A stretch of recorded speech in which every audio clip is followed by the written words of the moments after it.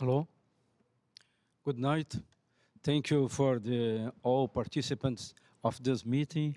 It's a pleasure for me to open this section with so important cardiologists, interventionists, and for this hospital is very important international meetings to put in perspective our roadmap about cardiology, especially in heart and valvular disease. I would like to say thank you for our international participants and also our colleagues here, Dr. Marco, Dr. Sarmento Leite, Dr. Jair, all the speakers that this night started this meeting. This is a challenge to put all the perspectives of this disease, because we need to reduce interventions for our patients to minimize the results about all the problems that the patients suffer on this incredible disease. So I would like to invite Dr. Carisi to present all the peoples and say that Dr. Carisi is our cardiology chief. It's very important partner to build this service, and we need more integration and an approach with all colleagues and all friends. Thank you very much. Success in the next 2 days. Thank you, Nazi. Good evening to everyone. It's really a great pleasure to start opening this symposium, this 2-day symposium about valvular disease in our institution. For those who don't know HMV, or Hospital Moinhos de Vento, this is a philanthropic hospital with almost 500 beds, and we are probably the top 5 ranked hospital, private hospital in the country. So it's really an honor to participate in this event. Without further delay, I would like just to say that this event, it's a kind of mark for us to start to increase our reference, or to be referenced in some cardiovascular disease. And here I pointed out the valvular disease and definitely more structural disease that we would like to be a reference in a national and regional perspective. This event actually launched the Center for Structural Disease in our cardiology service, and probably you will be hear from our colleagues here at HMV, and actually it will be really, really important to have all the international collaborators that we will have today, tonight and tomorrow. So without further delay, I would like to thank all the international speakers, the national, our colleagues here from HMV and other institutions for all the support and the work that they put together for this event. I'm sure we will have a great symposium for these two nights. And definitely, I would like to thank you for almost more than 1,000 registers that we have so far for these events. So I wish you all a great symposium.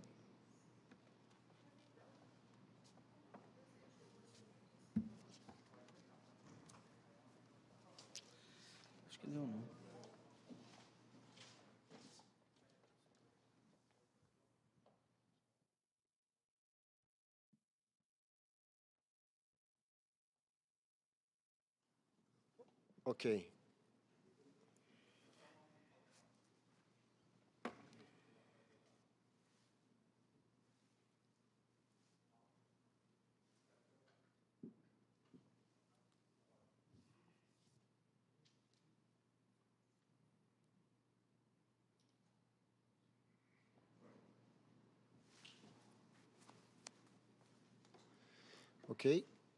Okay, let's get moving, and it's a real pleasure. I'm truly honored to start the first session of tonight. We're going to be addressing the mitral valve tonight, and tomorrow, as you know, we're going to be addressing aortic valve disease. We've been trying to put this program together. It's a very nice group, Rogério, Eduardo, and Orlando. Okay, sorry, there was some loud noise here.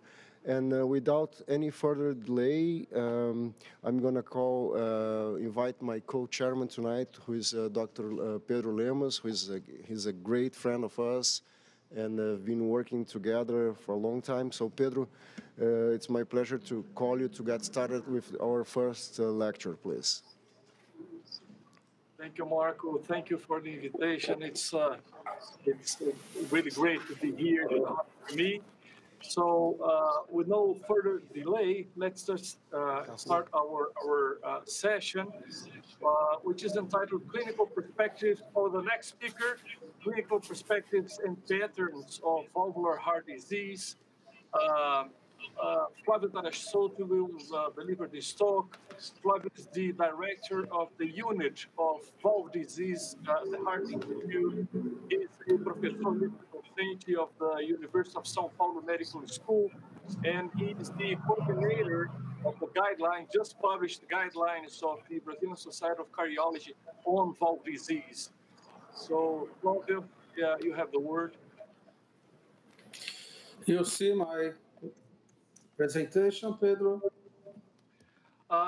Actually, I can only see myself. I don't. I only see my camera. Everybody, Pedro, thank you for the invitation. It's a pleasure to participate in this symposium. My lecture is about clinical perspective and patterns of valvular heart disease. It's an important message. How can we obtain this assessment? The best diagnosis strategy to define the severity of valvular heart disease. It's important, meticulous history, detailed physical examination to diagnose the severity of valvular disease, and adequate interpretation of additional exams like EKG, X-ray, echo-Doppler cardiogram, and cardiac tomography and cardiac magnetic resonance. It's important to interpretation the exams. It's not good to read the results of the exams. According to Brazilian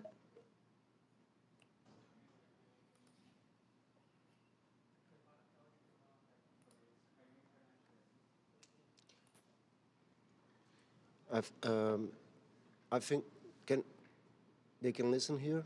Okay. I think Flavio's internet connection is having some troubles, and we're gonna get restarted very soon.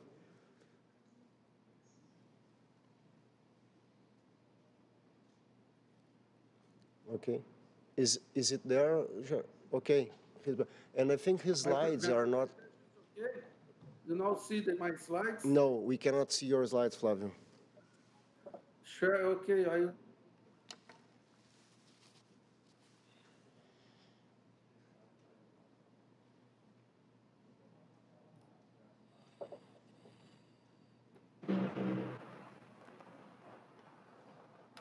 Now it's okay? I think you have to share somehow. Okay, now it's okay. Now it's perfect. Thanks. Now it's okay? Now, yeah, it's perfect. Go ahead. Go ahead. Yes, fine. Everything is fine now. Now it's okay? Sure. It's okay now? Mm-hmm.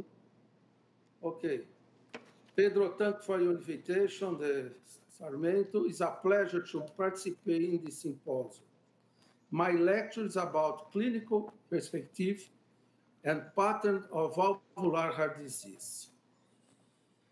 It's an important message. How can we obtain these assessments? The best diagnostic strategy to define the severity of valvular heart disease.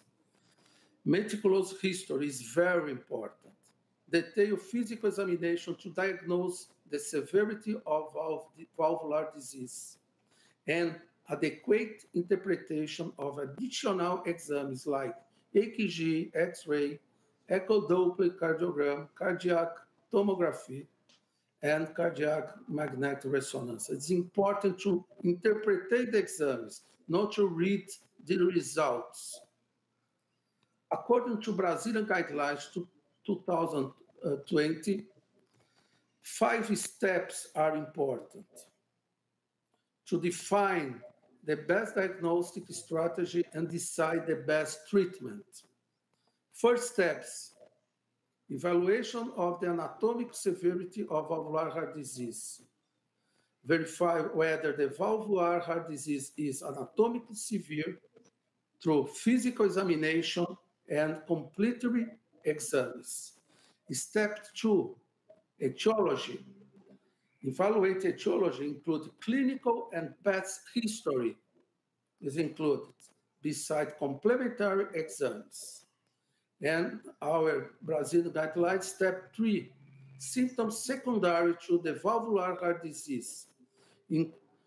This is evaluate symptoms. This is a fundamental to intervention before decision making. And in the step 3, pharmacological treatment only indicates to alleviate symptoms until intervention takes place.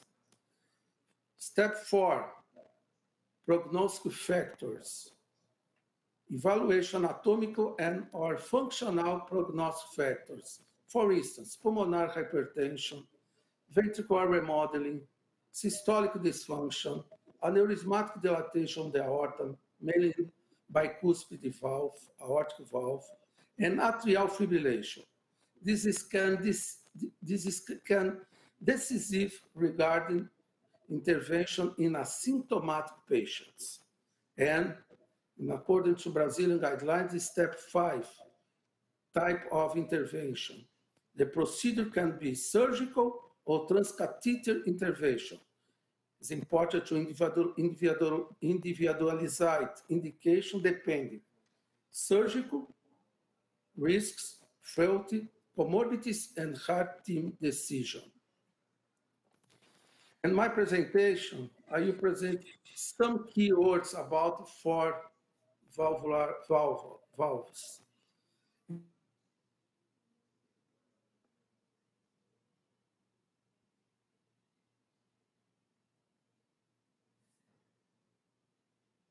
And the treatment in primary and functional patient. How to define diagnostic and prognostic factors in aortic regurgitation. And how to define diagnosis in special groups and guidelines. I would like to emphasize in severe mitral stenosis, the step 3, step 3, no symptoms, no dyspnea, and check the prognostic factors in pulmonary hypertension. This is a very important step. It's no symptoms and the checkers. It's important to ask, is clinical observation safe? The answer. So the symptomatic are not the same. Check the prognostic factor to recommend, and after is present, the pulmonary hypertension, send the patient to the intervention. How can I obtain this assessment? Simple. Physical phonetic second heart sound, sign of pulmonary congestion and right heart failure, presence of regurgitation. Other exams, simple exam is possible. Pulmonary hypertension. Electrocardiogram is a prognostic factor when right chamber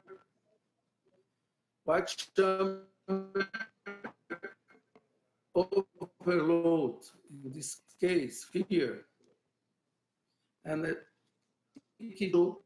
prognostic recommend the intervention. X-ray enlargement at the this is a powerful exam. It's an echocardiogram when they show systolic pulmonary arterial pressure, then millimeters of mercury.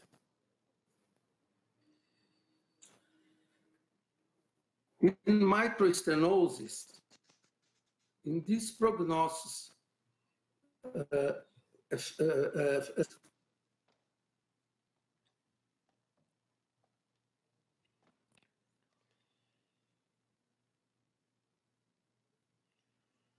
mitral of rheumatic etiology. The other important key in my presentation is importance of etiology and treatment in primary and functional mitral. In patients with mitral regurgitation, it's necessary for rheumatic prolapse in our country important. This is therapeutic planning, type of intervention, when indicate can be different according to the cause of mitral regurgitation. In spite of advances in those tests,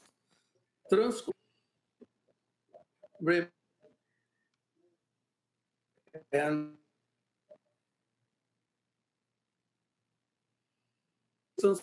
jet area more than left atrial area, regurgitant fraction more 50% effective regurgitant orifice area, 2.4 square centimeter.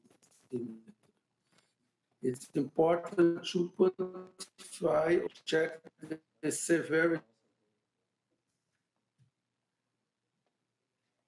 surgery or repair of valve replacement.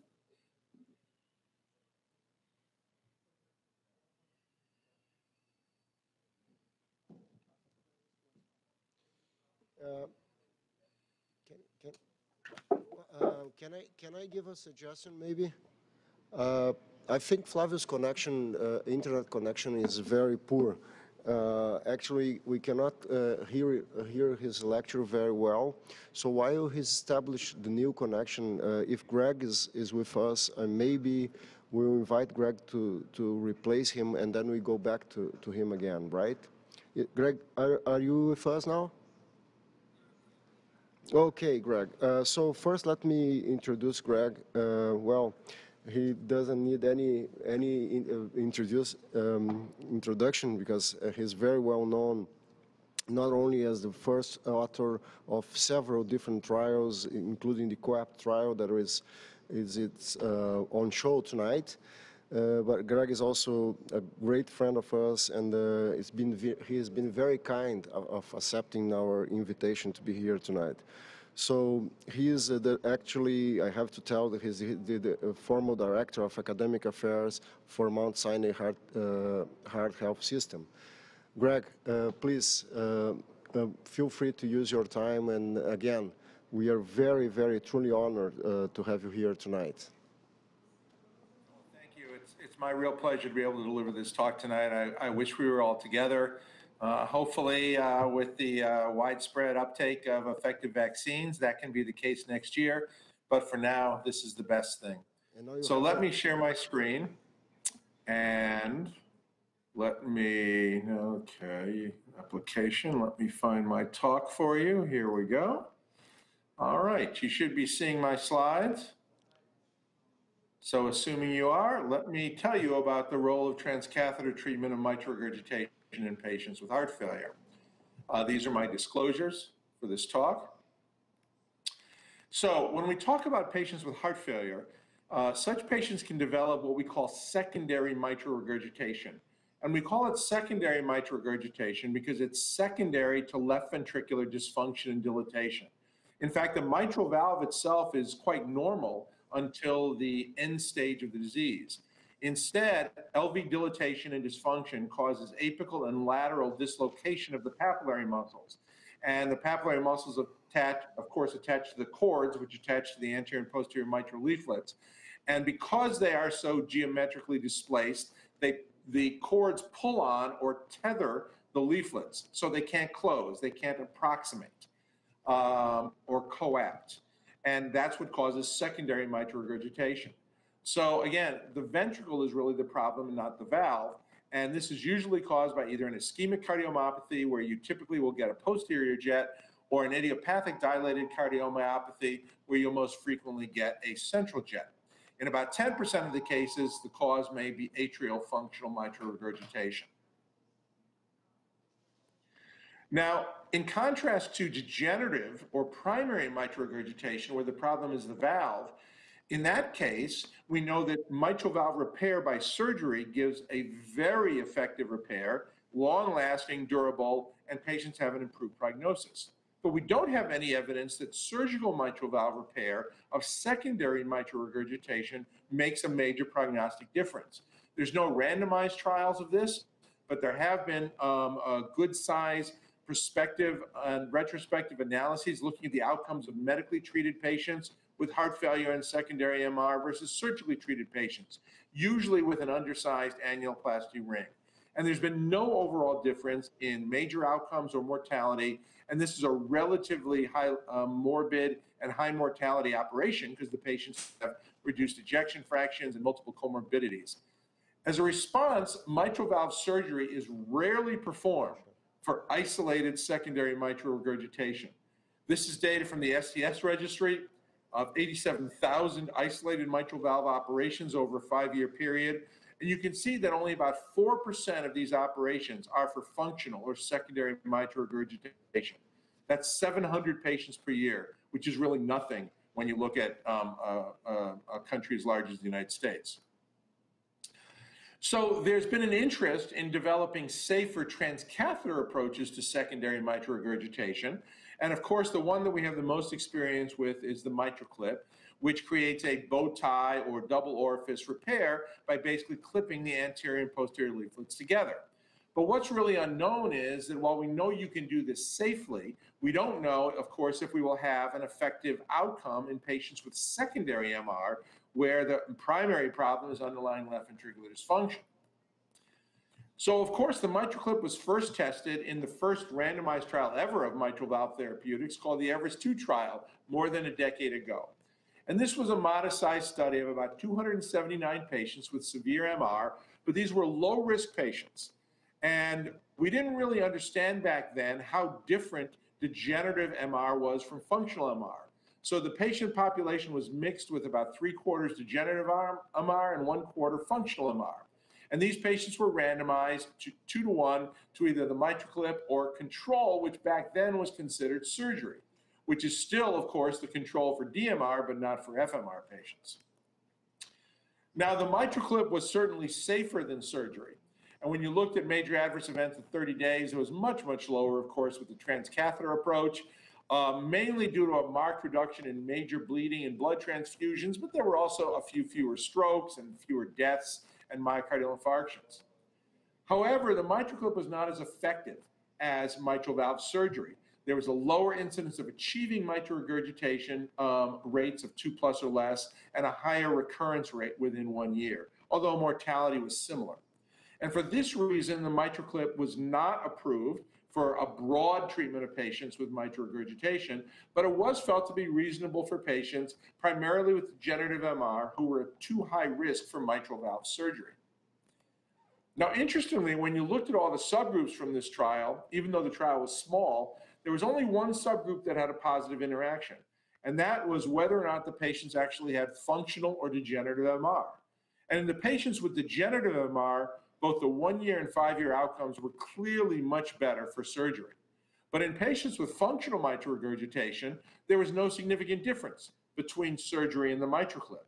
And if anything, you'll notice the point estimate slightly favored the MitraClip. However, this was a small subgroup, and these were not significantly different from each other. So the real question is the MitraClip as good as surgery in these patients, or was neither beneficial because maybe nothing benefits patients with secondary MR? So what we really needed was randomized trials of the MitraClip versus the true control in heart failure patients with secondary MR, which is medical therapy alone. And the largest trial now to look at this is the COAPT trial, which I had the honor of leading along with Mike Mack. And this was a large-scale, parallel-controlled, open-label, multi-center trial in 614 patients, with heart failure and moderate to severe secondary MR who remained symptomatic despite being on all the highest tolerated doses of heart failure medical therapies and cardiac resynchronization therapy and revascularization if appropriate. And such patients were randomized 1-to-1 to either continue on guideline-directed medical therapy or to have MR reduction with the MitraClip. So who were these patients? Importantly, to understand were the key entry criteria. These patients had ischemic or non-ischemic cardiomyopathy, but we didn't want to include either the most healthy or the most sick such patients. So we restricted the left ventricular ejection fractions to 20 to 50%, and we capped the left ventricular end systolic dimension at 7 centimeters. So we did not want to include huge, boggy, blown out ventricles where even if they did have severe MR, they might not recover even if you reduce the MR. We required the MR to be severe, either 3+ or 4+, according to a multi-parametric assessment using the United States American Society of Echocardiography criteria. And this had to be confirmed in an independent echo core lab before enrollment. Patients had to be symptomatic, again, either New York Heart Association Class 2 or ambulatory 4, but not bedridden, despite a stable, maximally tolerated medical therapy regimen, and CRT if appropriate. And we had an eligibility committee to make sure that the patients were truly maximally treated and still symptomatic before being enrolled. We also excluded, importantly, patients with very severe pulmonary hypertension, greater than 70 millimeters of mercury, unresponsive to vasodilators, those with moderate or severe RV dysfunction, and tricuspid regurgitation requiring surgery. Now, as you know, the primary endpoint in the COAPT trial was the need for heart failure hospitalizations within 24 months, and this was markedly reduced by treating secondary MR with the MitraClip. And you can see that these curves spread almost immediately from baseline.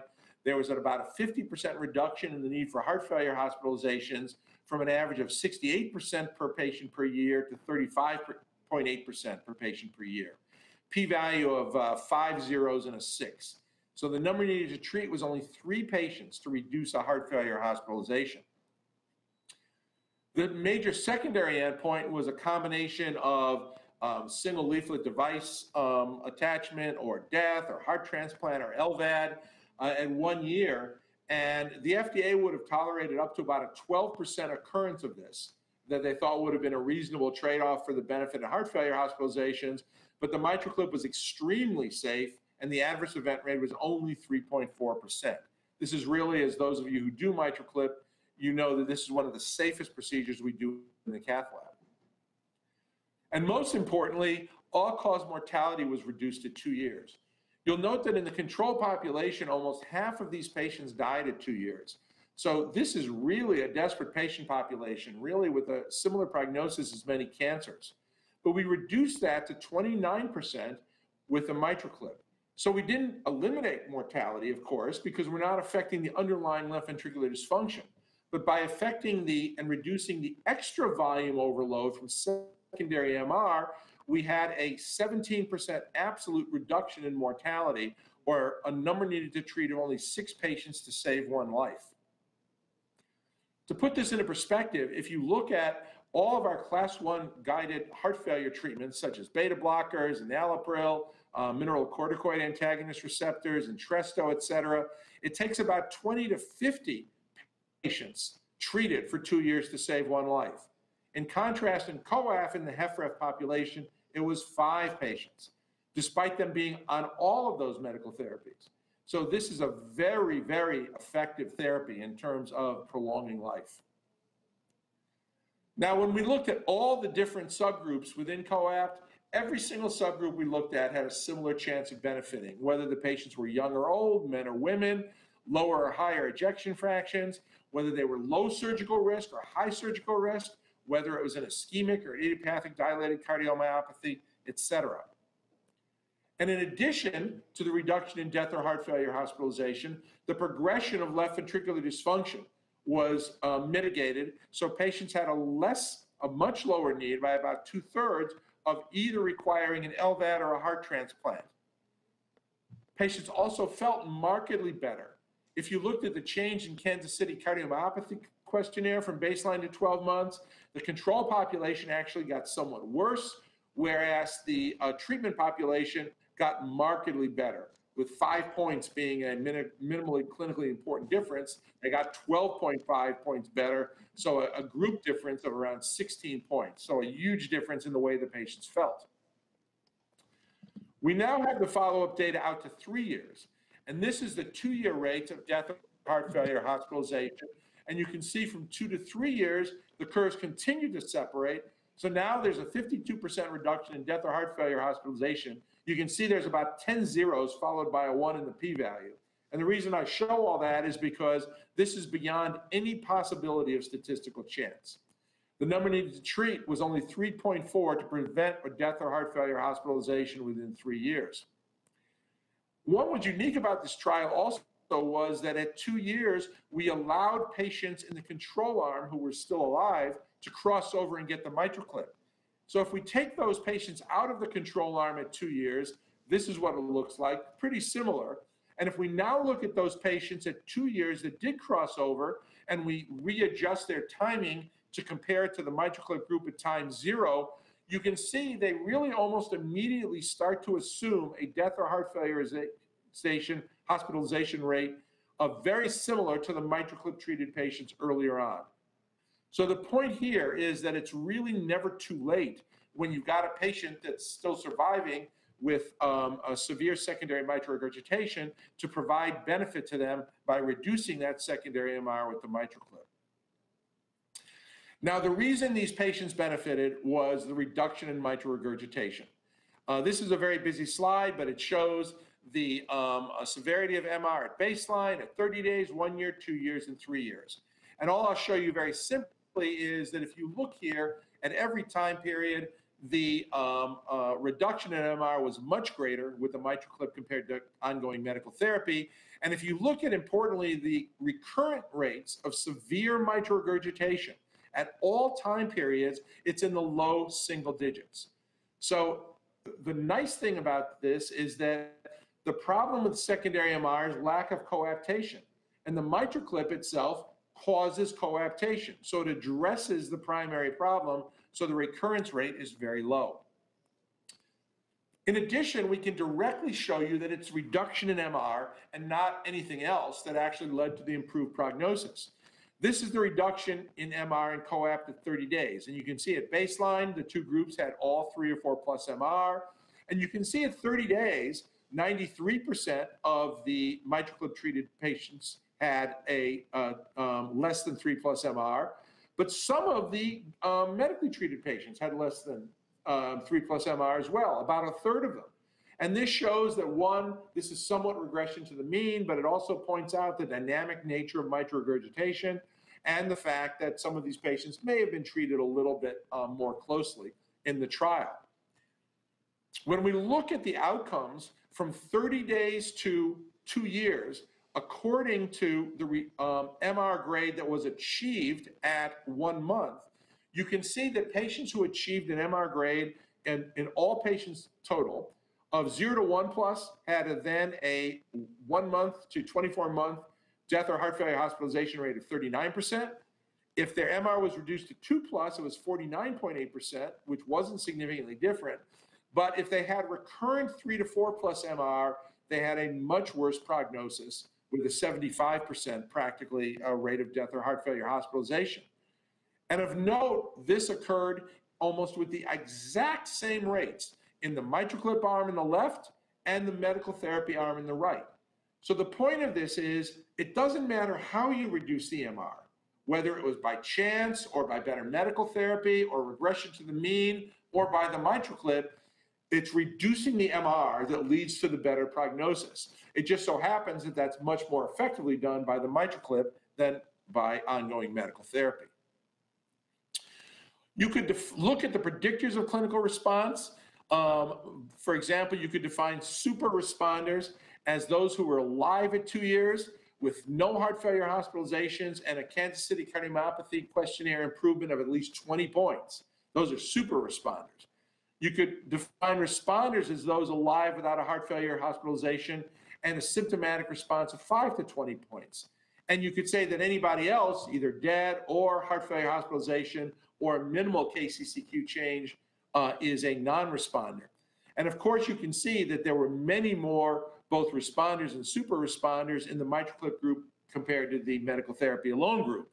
The other predictors of responders was achieving a lower MR at 30 days. And here in particular, 0 to 1 plus MR seemed to be even more effective in leading to both super responders and all responders taking symptoms into account than 2 plus MR. And also reducing the right ventricular systolic pressure at 30 days. The super responders and responders were more likely to have a lower right ventricular systolic pressure at 30 days than the non-responders. Now, there was one other trial that you all know called MITRA-FR that on its surface looked very similar to COAPT. It was about half the size, performed in France, 300 patients with secondary MR due to LV dysfunction, symptomatic patients, EF of 15 to 40%, who were randomized 1-to-1 to either the MitraClip plus medical therapy versus medical therapy alone.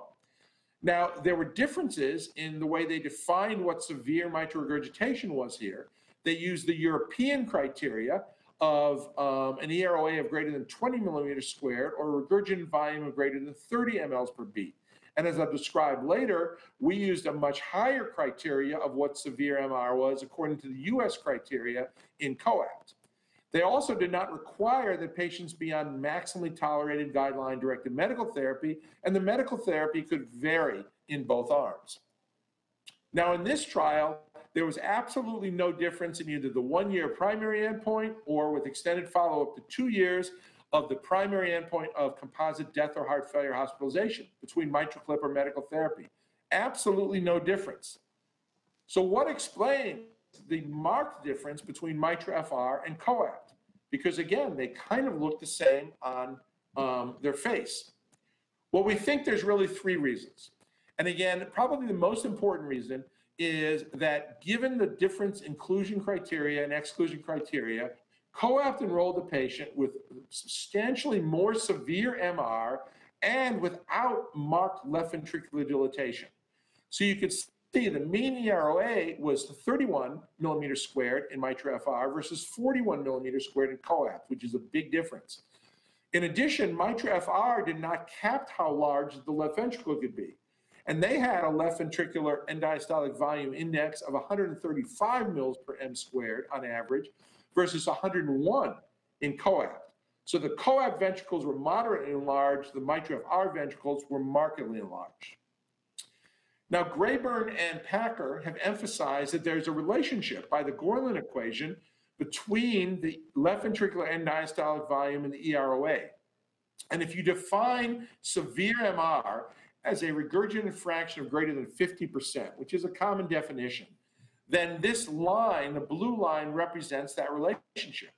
So if the left ventricular end diastolic volume is large, you need a high an EROA of around 0.4 to be severe MR. But if you don't have a dilated left ventricle, then a small EROA, say 0.2, could be severe MR. Now, they call this disproportionately severe MR if it's even greater than you would have expected by this relationship. Proportionally severe MR if it's similar, and then non-severe MR is non-severe MR. So proportionally severe MR really just means very severe MR. Proportional, that was disproportionately severe MR. Proportionally severe MR means classic severe MR, and non-severe MR means non-severe MR. Now, very severe MR, you would expect to benefit greatly from MR reduction. Severe MR, you would still expect to benefit from MR reduction, but maybe a little bit less. Non-severe MR, you would not expect to benefit from MR reduction. Now, if you look at the population means, you could see that COAPT patients tended to have relatively smaller ventricles and disproportionately severe MR, whereas MITRA-FR patients had much larger ventricles and were on the kind of borderline of having severe MR to non-severe MR. But of course, there is a population of patients around each of these means. So you can see most of the COAPT patients were likely very severe MR, where a lot of the MITRA-FR patients were even non-severe mitral regurgitation. So here, for example, are 3 patients with an ERA of 30 millimeters squared. This patient has markedly severe LV dilatation and is likely not going to benefit by MR reduction. He probably needs either an LVAD or a transplant or just hospice care. This patient, on the other hand, has a posterior basal aneurysm from an inferior infarct. The overall ventricular size is not even increased. This patient with severe MR is likely to benefit tremendously. And here's a patient who's in between. So it just so happened that MITRA-FR enrolled most of these patients, while COAPT enrolled more of these patients. So if you look at what the COAPT criteria is, which you can take into practice now to identify these patients, we used, again, a multi-parametric approach with 3 different tiers, but 86% of the patients were enrolled with either an EROA of at least 3 centimeters squared or pulmonary venous systolic flow reversal. So if you remember that, that's 86% of the COAPT patients. If you had an EROA of 0.2 to 0.3, that's 20 to 30 millimeters squared, you could also have gotten in as long as you have had either one of the following 3 criteria. And if you had even a lower EROA, there was still a rare chance of getting in if you had 2 or more of these criteria, but that was unusual. We also, remember, excluded patients with ejection fractions less than 20% or end-systolic dimensions greater than 7 centimeters, and no very severe fixed irreversible pulmonary hypertension or RV failure. And if you look at these 3 tiers, there was no significant interaction in the overall improvement. In particular, tiers 1 and tiers 2 particularly benefited by the MitraClip. The second reason that we believe COAPT succeeded where MITRA-FR failed was that COAPT patients all were failing all maximally tolerated guideline-directed medical therapies. So really, the medical therapies were kept constant for the most part in COAPT, in both groups, and that allowed the benefit of the MR reduction to be seen. In contrast, in MITRA-FR, both groups had up-titration of their medical therapies, and we have reasons to believe that this was even greater in the control group than the MitraClip group, which probably minimized the difference between the 2 groups, because heart failure meds do work in this condition. And finally, it's true, this is not being critical, but it's true that the MitraClip had not been used a lot in France when they performed the MITRA-FR trial. In fact, this was the registration trial for the clip in France. And so compared to COAPT in North America, where the MitraClip had been used in 5 prior studies, these acute success rates were lower in MITRA-FR, the acute complication rates were higher, and the long-term durability was less, in part because they used less clips in MITRA-FR than COAPT. So I think there were some technical reasons, too, why COAPT was positive.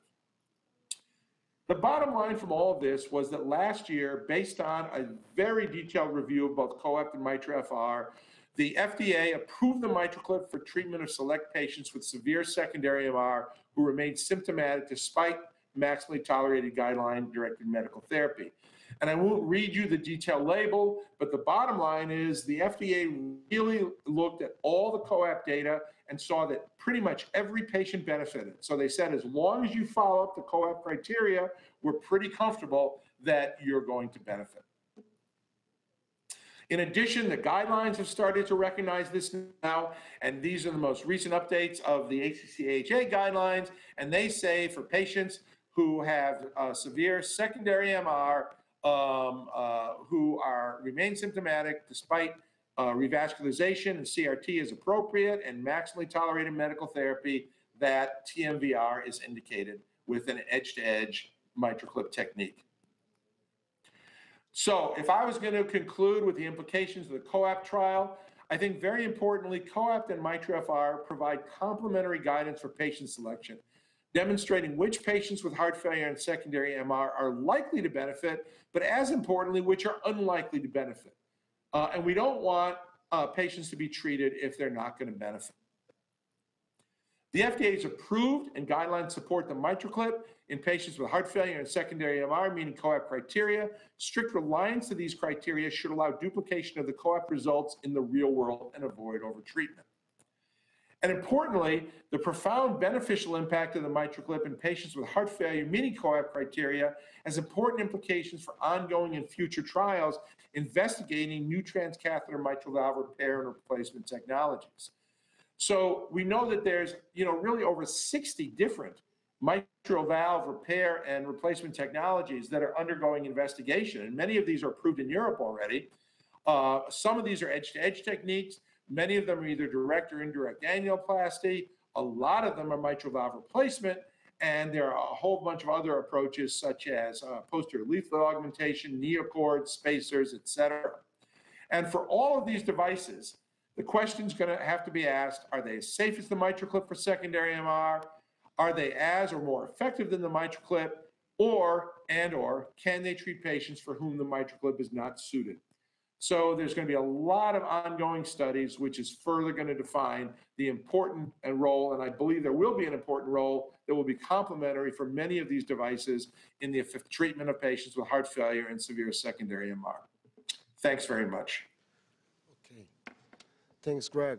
This was a terrific lecture. I think you address all the main points about function MR. And now we have time for the discussion. Unfortunately, Flavio's connection is still very poor. And due to the sake of time, it's almost 8 p.m. here in Brazil. And we have to keep the program moving.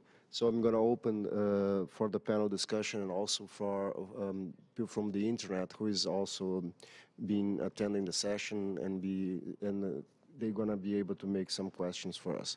Pedro, do you want to start with some questions maybe, or we can call the panel? Pedro? Okay. I don't know if Pedro is hearing, so I'm going to actually start with the panel, giving a chance for everybody to ask a question or make some comment, starting from my good friend, Luis. Just because we're turning rounds. Luis is a heart failure specialist, both here at HMV and at the University Hospital. We've been working together for a long time. He has some experience with MitraClip patients. So Luis, feel free to make some comments and questions. Greg, I think, is going to be happy to answer, or even the panel. Thank you, Dr. Weinstein, for the invitation, and thank you for the nice lecture we have had from Dr. Greg Stone. I really appreciate this lecture. There's a lot of teaching involved, and I was wondering which question I would make, and I think the most important point of selecting patients for MitraClip is actually that slide of proportional versus disproportionate MR. And I would ask Greg, Dr. Stone, if he would give us some hints or some tricks of how to assess, either by echo or any other device or tool, how to assess if any level of mitral regurgitation is really proportionate or disproportionate, since I think this is the main diagnose information we have to have before we indicate the MitraClip.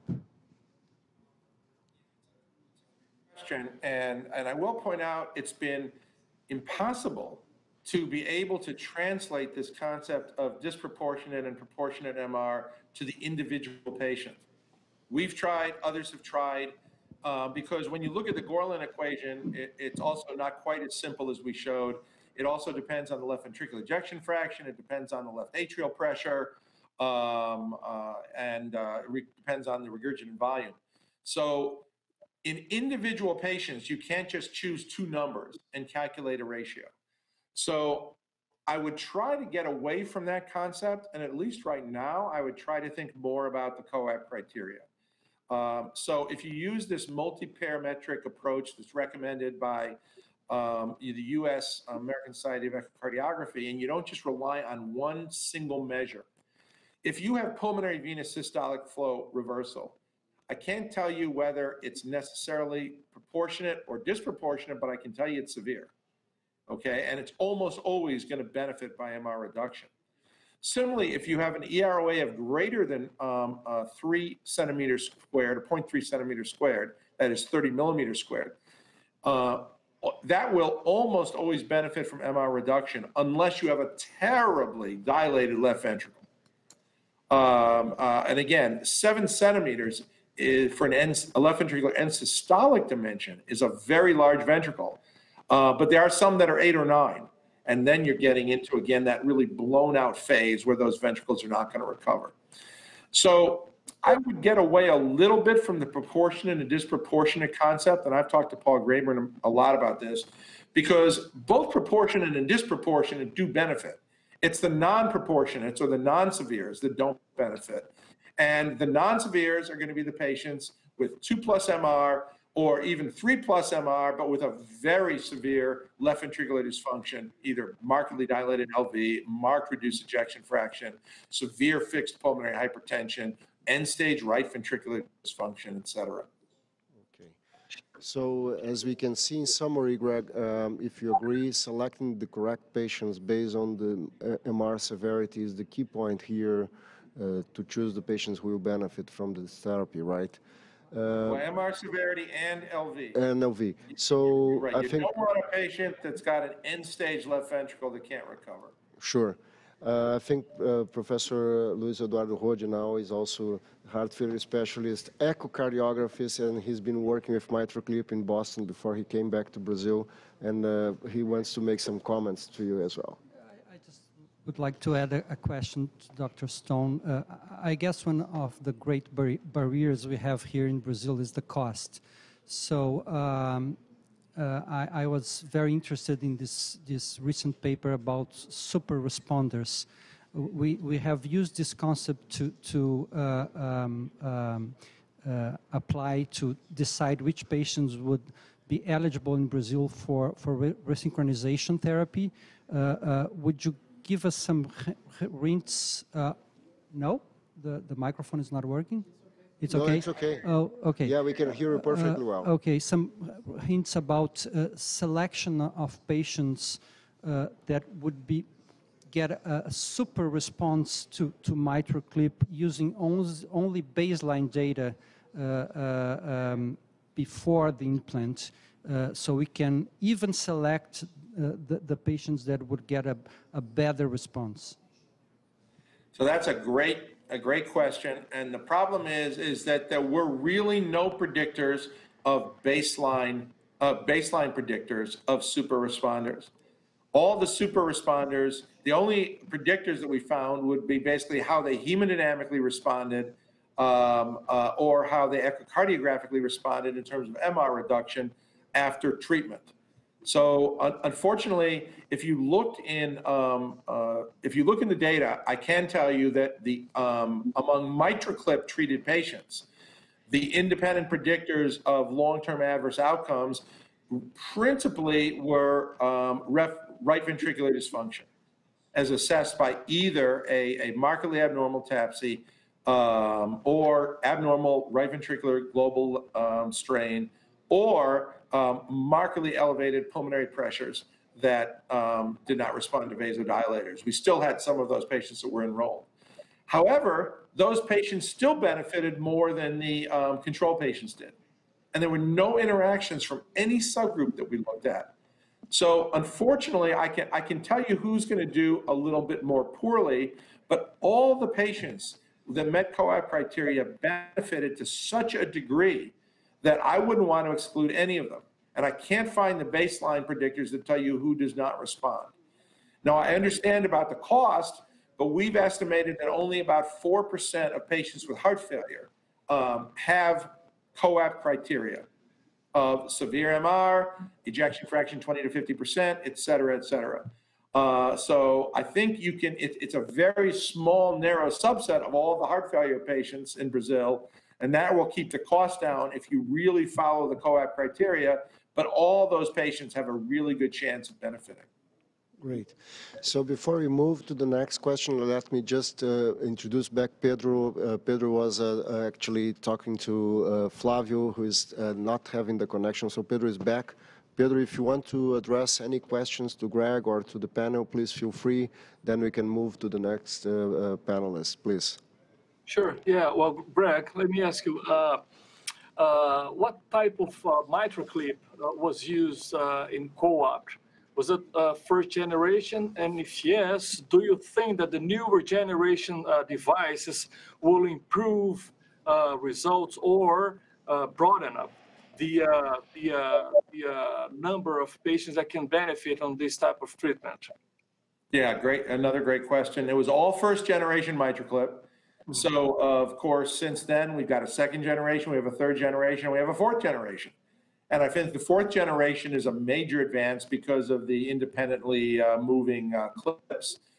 So becoming somewhat more like Pascal. And of course, the XTR gives you even longer reach and longer length. So I do expect the results to get somewhat better because I think that you'll be able to more effectively reduce mitral regurgitation. I mean, we had a reduction, an acute reduction in about 80% down to 1+ or less.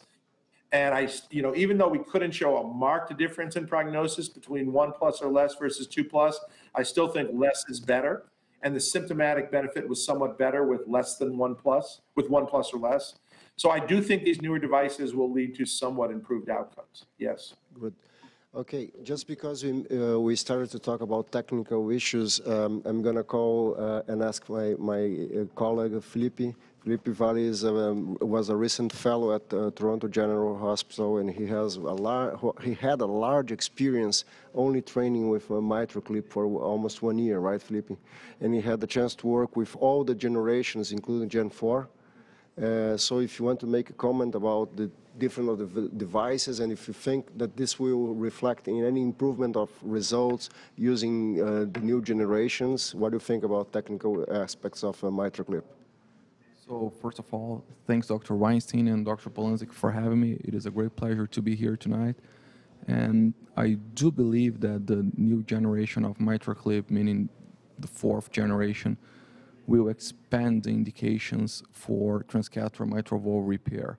Specifically to Dr. Stone's point, controlled gripper actuation will provide us an opportunity to treat patients with largely thyroid leaflets and both degenerative MR as well as ischemic MR with large vena contracta and very severe MR. If you allow me, Dr. Weinstein, I would like to ask Dr. Stone to make a comment on COAPT.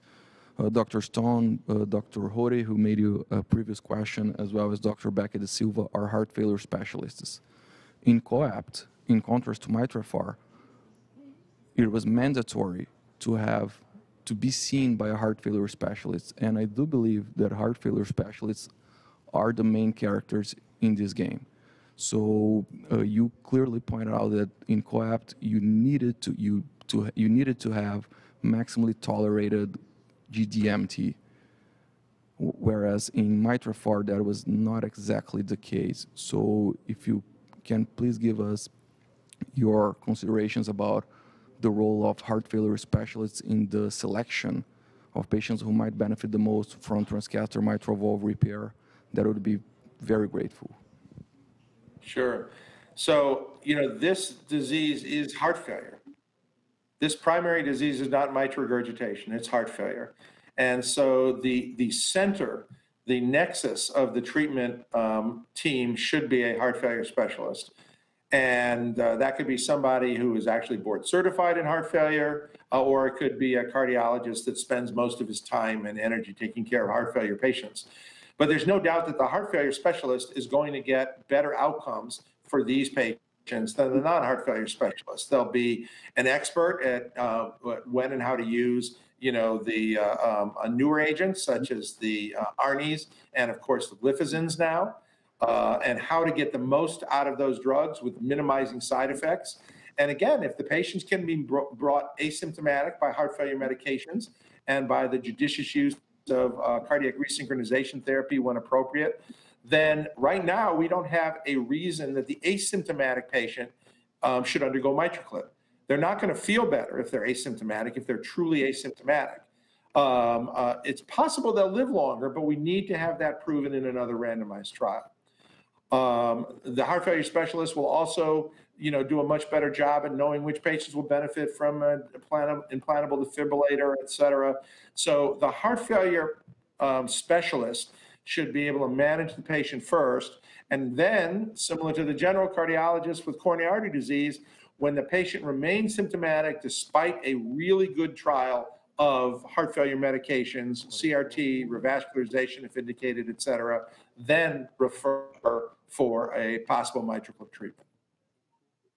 Okay, perfect. Raul, I think it's your time to make a question. Raul has also been involved in MitraClip. He's been doing some procedures. He's also, his basics is with children disease, heart disease in children, but he's moved back to some structural heart disease as well. So please. Hi. Thank you, Dr. Stone, for the great lecture. Now I seeing you talking about the co-opt, I could understand how co-opt MitraClip sailed through FDA. I have two simple questions since we are kind of struggling here with our initial experience with MitraClip. Price is a big issue on that. First of all, do you have any cases in the co-opt or in the cohort of atrial septal devices, and how difficult the procedure could be with such devices, since transseptal puncture is a great importance in the whole procedure, the position of septal puncture. And patients that had prior atrial septal procedures or that had large atrial septal aneurysms, et cetera, were excluded from the trial. Right. So that is an important technical consideration, but and of course the appropriate atrial puncture site can make the MitraClip procedure either very simple or very difficult. Very skilled operators can get by and certainly have done many procedures in patients in whom either a PFO or an ASD has been closed, but it would make it more difficult. And the second question is, moving towards the future, and probably we'll have percutaneous valves or devices such as Tendyne in our midst. Say that late failure of MitraClip. Do you think those patients should be excluded for these new forms of therapy, or perhaps we still can use these new valves in those patients if they fail? Well, so that's the one that I would say is probably the most important limitation of the MitraClip, is that it is a permanent device, and it really precludes other therapies such as transcatheter mitral valve replacement. It doesn't preclude surgical mitral valve replacement, but you'd have to cut out the MitraClip. People have played with and tested electrosurgical or electrocautery type techniques like Lampoon to try to excise the MitraClip, but that's kind of under development right now. So right now, that's the major limitation. So you wouldn't be able to do Tendyne with a transapical approach, at least not very easily. And I've not heard of a case done where through the transapical approach, the MitraClip could be cut out and removed, although perhaps that's possible. But again, for now, I would tend to think that if you're going to use a MitraClip, you're pretty much precluding transcatheter mitral valve replacement in most patients. Thank you. Sure. Thank you, Greg. I think that Rodrigo has some questions from the audience. Rodrigo? Please. Actually, we have at this point no question in the chat, but I do have a question for Greg. Please go ahead. Okay, thank you. So I was thinking here, reimbursement is really a problem here for MitraClip in Brazil. I was wondering if Greg has some input about cost effectiveness of MitraClip to give us. Sure. So, we've published the data, and the costs are definitely increased in MitraClip patients, largely because of the cost of the device, and it's very expensive here in the United States as well. We've had issues as well with reimbursement with the MitraClip. It was initially reimbursed for, again, patients with degenerative mitral regurgitation who were at prohibitive surgical risk.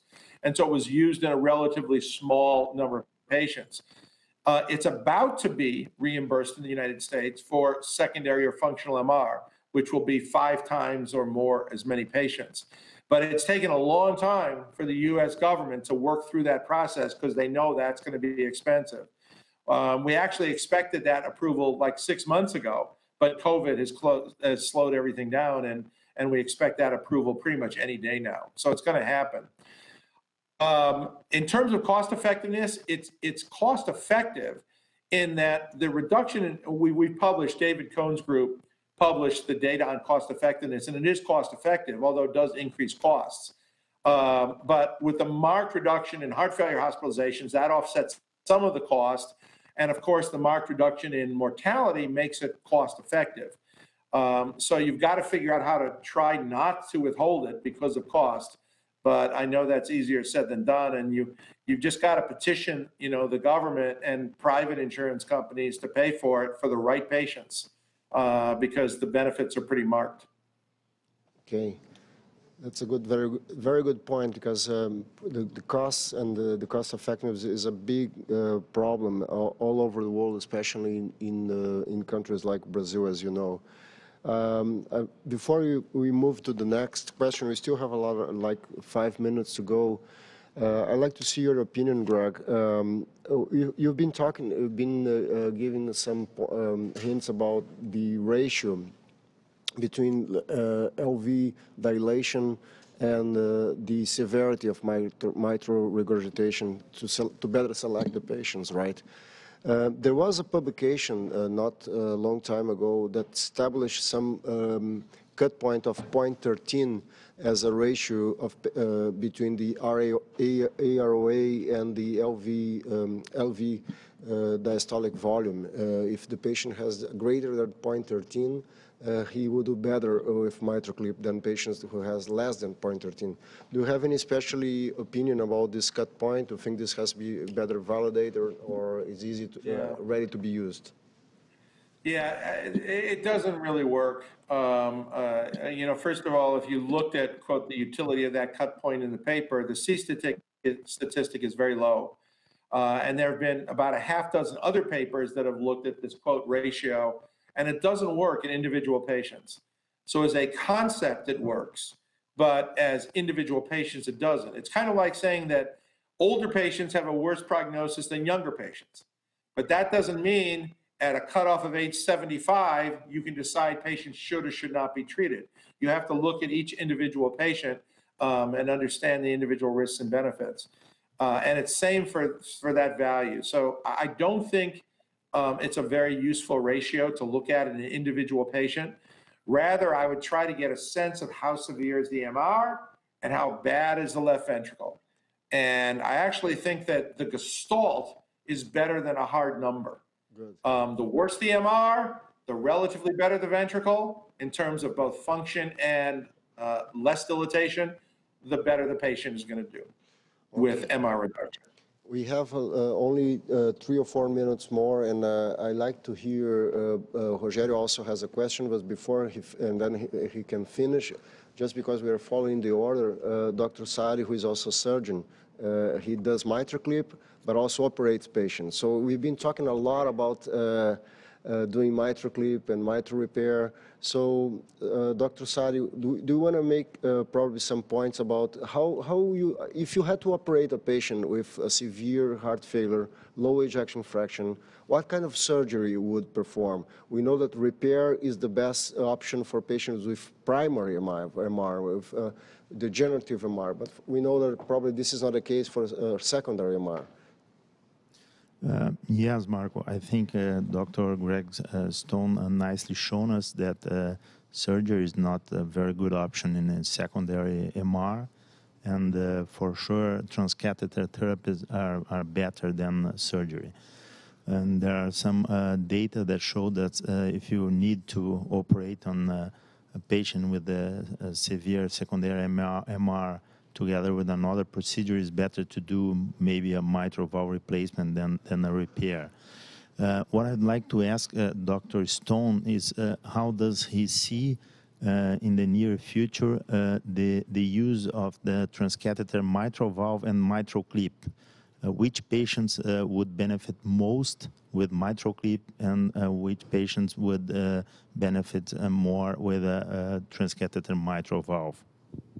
Yeah, no, that's a great question, and that's the billion-dollar question for all the companies that are developing transcatheter mitral valve replacement systems.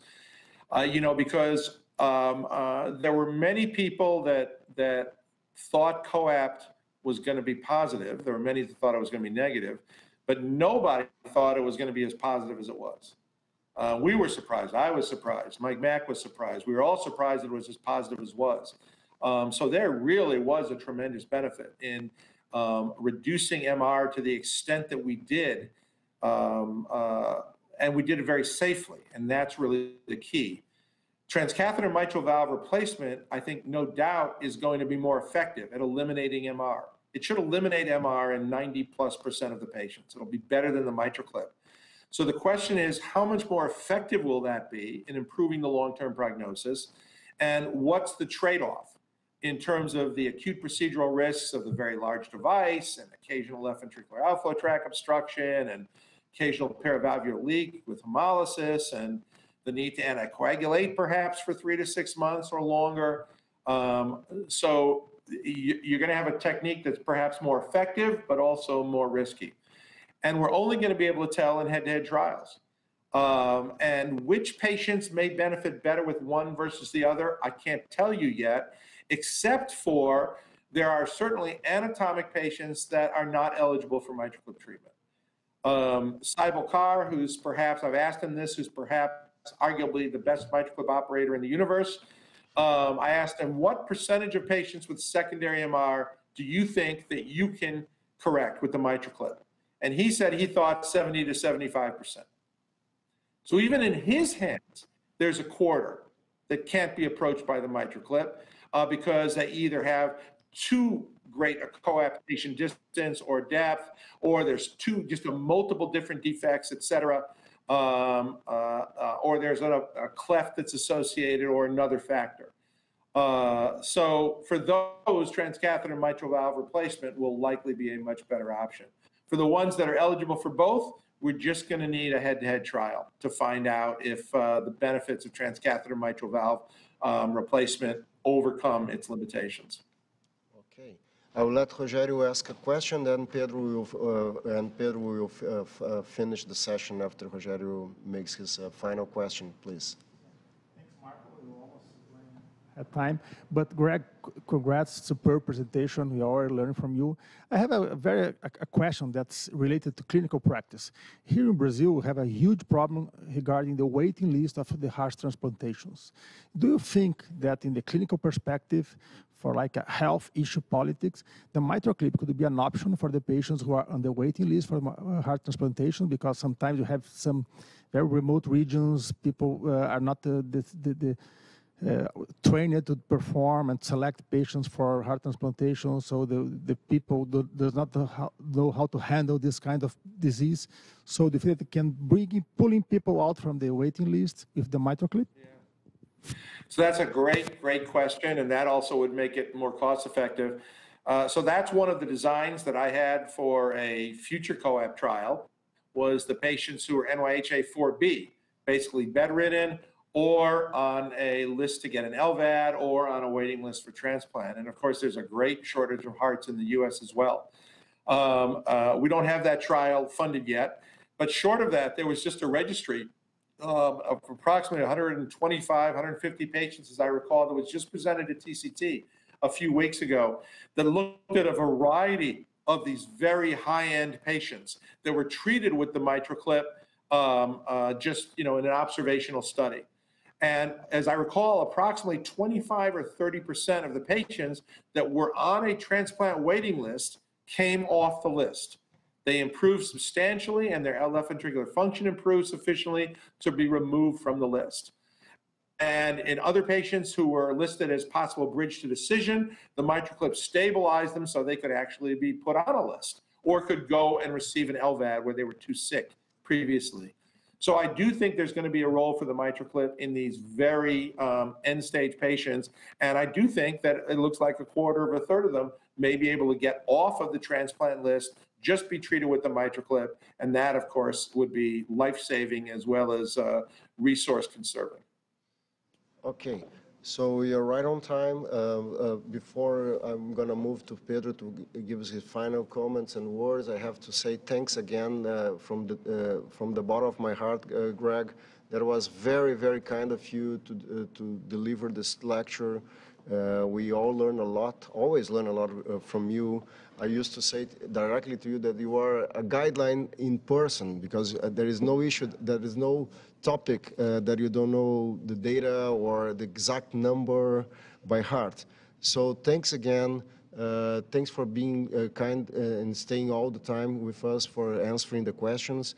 We're going to have a lecture by Scott Lim very soon, and Fabio, you know very well Fabio Brito is going to present a case, very, very interesting case. If you could attend and discuss, it would be great, but I cannot, I don't know if you are available. Otherwise, thanks really, really a lot. Pedro, please, please finish the session for us, and we're going to move on. No, Marco, I have to thank you and Greg. Had a great time. I learned a lot. I think that everybody has learned too. Thank you very much. And let's move on to the next session. Thank you very much. Great. Thank you both, Marco and Pedro. My pleasure. Okay. Thank you. Okay. Thanks a lot. And let's move to the next session, please.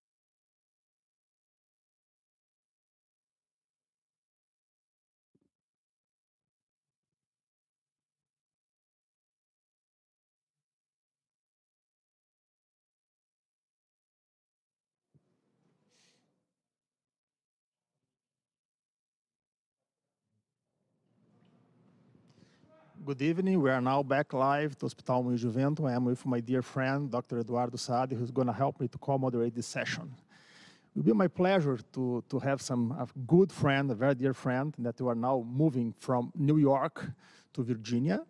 And then first, we're gonna have a presentation, a nice presentation from my dear friend, Scott Lim. He's the medical director of the University of Virginia Advanced Cardiac Valve Center. So, and then after, we're going to have a case presentation by our friend, Dr. Fabio Brito in São Paulo. And then following this, we're going to have a panel here. We're going to discuss both presentation and the clinical case. So, Scott, can you show, please, him on the screen? And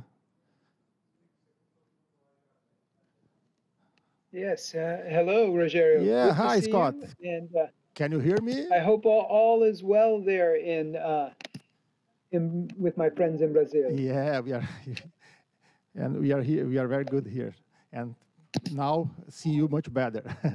It's gonna be a big pleasure and an honor to have you here with us. Maybe next time in person. Yes, I hope so. Hopefully, the life will go back to something different than this pandemic currently is. So please go ahead, and Dr. Scott Lim is going to talk about a new catheter-based option for mitral and tricuspid disease. Excellent. Thank you, and good evening to all of you, my colleagues. I'm getting to share with you what I see is the future of transcatheter valve technology focusing on mitral and tricuspid valve disease, and I'll give you my predictions as to the future of this. I'll start talking about mitral valve disease and the different primary or secondary types of MR and the different therapies and the need for valve replacement, and then we'll rotate over to talk about tricuspid valve disease. So when I first started in transcatheter mitral valve repair back probably close to 15 years ago or more, we really lumped all the mitral valve disease into one bucket. And then with time, we got a little smarter and we realized, no, there was primary or degenerative valve disease, and then there's secondary or functional. And now we're getting smarter yet, and we're really looking back and realizing that Alain Carpentier in his classification scheme really broke it out into type 1, 2, 3A, 3B disease, and each one of them deserves different attention. And whether we do repair or replacement, or how we even do repair, really focuses on what the underlying pathology is. Because if you have primary or degenerative mitral valve disease, if you treat the valve, the patient does really well. But in secondary, functional Carpentier classification 3B, if you treat the valve alone without thinking about the ventricle, you're not going to help the patient as much. And that's what we really found, as Greg showed in the MITRA-FR study, as compared to the COAP study, where patients first had intensive medical therapy of their ventricle, and that potentiated the later treatment of their mitral valve disease. And that's going to be even more important when we get into valve replacement. So my predictions on the future are sort of based on where we're at now. For primary degenerative mitral valve disease, Carpentier type 2, prolapse or flail, surgical repair status as a gold standard for low surgical risk patients, or even those with higher risk but more complicated disease.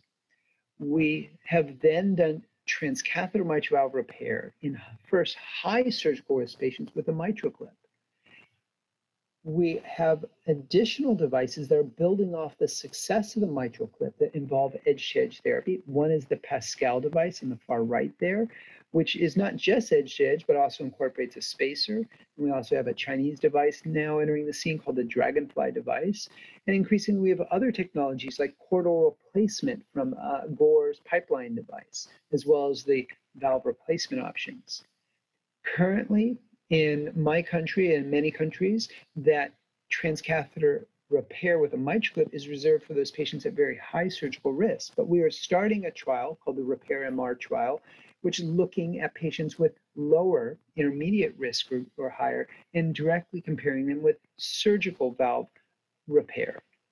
We're also looking and just starting the early feasibility study with chordal replacement in low surgical risk patients, because the idea, as Greg pointed out, all these other devices are permanent and would get in the way of a subsequent valve replacement. But if, as you can see on the far bottom left, you're doing a transcatheter chordal replacement, those cords are exactly what the surgeons would do at time of surgery. So it doesn't burn any surgical bridges and allows you to do something later on. So that can be done in low surgical risk patients, which we're trying to study them. On the other end of the spectrum is the patients that are non-surgical and not clippable or not suitable for a clip, particularly because they may have mitral annular calcification or some degree of MS. And that's where we're looking right now at the transcatheter mitral valve replacement trials, which I'll tell you about a little more in a moment. But so why do I predict all these things? Well, when you look at the data, and the most recent probably comes from, on the MitraClip side, from the EXPAND study, which we published recently and was presented at the ACC in March, is looking at a real world basis over 1,000 patients done consecutively with the MitraClip and an independent echo core lab adjudicating the outcomes. As you can see here, that probably 95% of them get to a target of 2+ or less. Now, more and more we know 2+ may not be ideal, and therefore, we're looking at them, that fully 82% get to 1+. That's 0 or mild residual MR after a MitraClip. This is a real world cohort of patients, so it's more all comers, not just very strictly defined by a study. And also then the CLASP study, which is on the right here, which is with the Edwards Pascal device, which is a little bit different. It still grabs both leaflets, but has a central spacer, and it's also a more flexible device. The results from that, even in this early feasibility study with operators who are at their beginning of their learning curve with the device, 100% of them were able to achieve 2+ or less, and also 82% to 0 to 1+. So similarly, very good results here. Though when we go back to the original Everest 2 trial, which essentially we thought showed that in lower risk patients wasn't as good as surgery, if you look on the right side of the slide, shows you the results in terms of MR reduction going out to 5 years. And at 5 years, yeah, that holds true. Surgery did a better job of achieving less residual MR and maintaining that than did the MitraClip. But if you look on the left side of the slide, their mortality curves are no different. They're indistinguishable. And as you can see here, following those same patients out from Everest 2 out to 5 years, there was essentially no difference in their terms of their symptomatology. So even though surgery reduced the MR better, patients didn't live longer, they didn't feel better. So this gives us more impetus, now that we follow these patients out farther, to study these transcatheter edge-to-edge therapy in even lower risk strata of patients, and that's why we've embarked on the REPAIR MR trial. So when we instead look at secondary or functional mitral valve disease, I think as Greg pointed out really from the clinical trial of COAPT, that guideline-directed medical therapy is important. All patients should be on that first, because it not only screens out the patients that once they're on medical therapy at appropriate doses, their MR gets better, it also seems to potentiate the benefit from a MitraClip. And then after that, yes, a MitraClip has a role. We're studying whether Pascal or Dragonfly devices also similarly relate excellent benefit as well. There's been a number of clinical trials now being embarked on annuloplasty in this disease, and I'll show you more about that, as well as even taking the annuloplasty ring subvalvular in the Ancora trial. And also we're trying to sort out the risk-benefit of transcatheter mitral valve replacement in this group of patients, because on one hand you get a more complete elimination of the MR, but probably at some cost in terms of safety. Why I give you these predictions? Well, as Greg pointed out, all this data comes from COAPT and shows a marked difference in terms of keeping these patients living longer and out of the hospital and feeling better if they get a MitraClip on top of guideline-directed medical therapy. And putting that in context of the other mortality benefits from therapies for heart failure-reduced EF, as you can see, the beta blockers and the ACE inhibitors and so forth, the data from COAPT shows that a MitraClip gives an excellent decrease in mortality benefit here. Another way of looking at that is the number needed to treat to prevent 1 death, and as Greg showed, that COAPT had a number needed to treat of 5. And putting that into context, comparing to another very disruptive therapy like TAVR had a number needed to treat of 4. But the difference, as you can see on the left side of the screen, is TAVR had an initial benefit out to a year, and then after that, the curves remained fairly flat. MitraClip, on the other hand, for up to the first year, there wasn't much of a benefit, and that's perhaps why mitral FR failed, because they initially followed people out to only a year. But after a year, between year and year 2 and year 3, the curves continue to diverge, showing that there is a continued benefit in terms of MR reduction in this disease process with a mitral clip. So, but that's not the only thing out there. And our surgical colleagues, as you can see here, tended to use annuloplasty as a mainstay of their therapy, in addition to a bunch of other things in their toolbox. And so a number of companies have tried to approach or tried to mimic doing an annuloplasty with a transcatheter approach. And even when you do an edge-to-edge therapy, as Alfieri showed, that there's potentially a benefit in terms of durability by using a concomitant annuloplasty. So someday I think we're really going to get to like being a surgeon where we have multiple tools that we're using in a complementary fashion.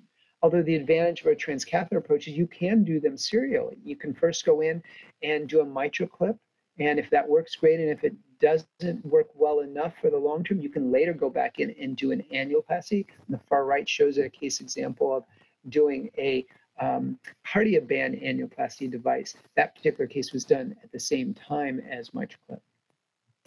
And so here's a little bit more about that annuloplasty device called a cardioband. It's delivered from a transvenous, transeptal approach. And then you anchor down this band with using up to 17 anchors around the mitral annulus, and then you're able to cinch that tight. So essentially achieving a rigid annuloplasty ring effect. And from a transcatheter approach, it had a very favorable safety profile. The survival going out to 2 years was excellent. And the results in terms of reduction of MR showed that it was sustained out to 2 years. And that's because we were reducing the annulus in size, and once we're shrinking it down there, it stayed that way.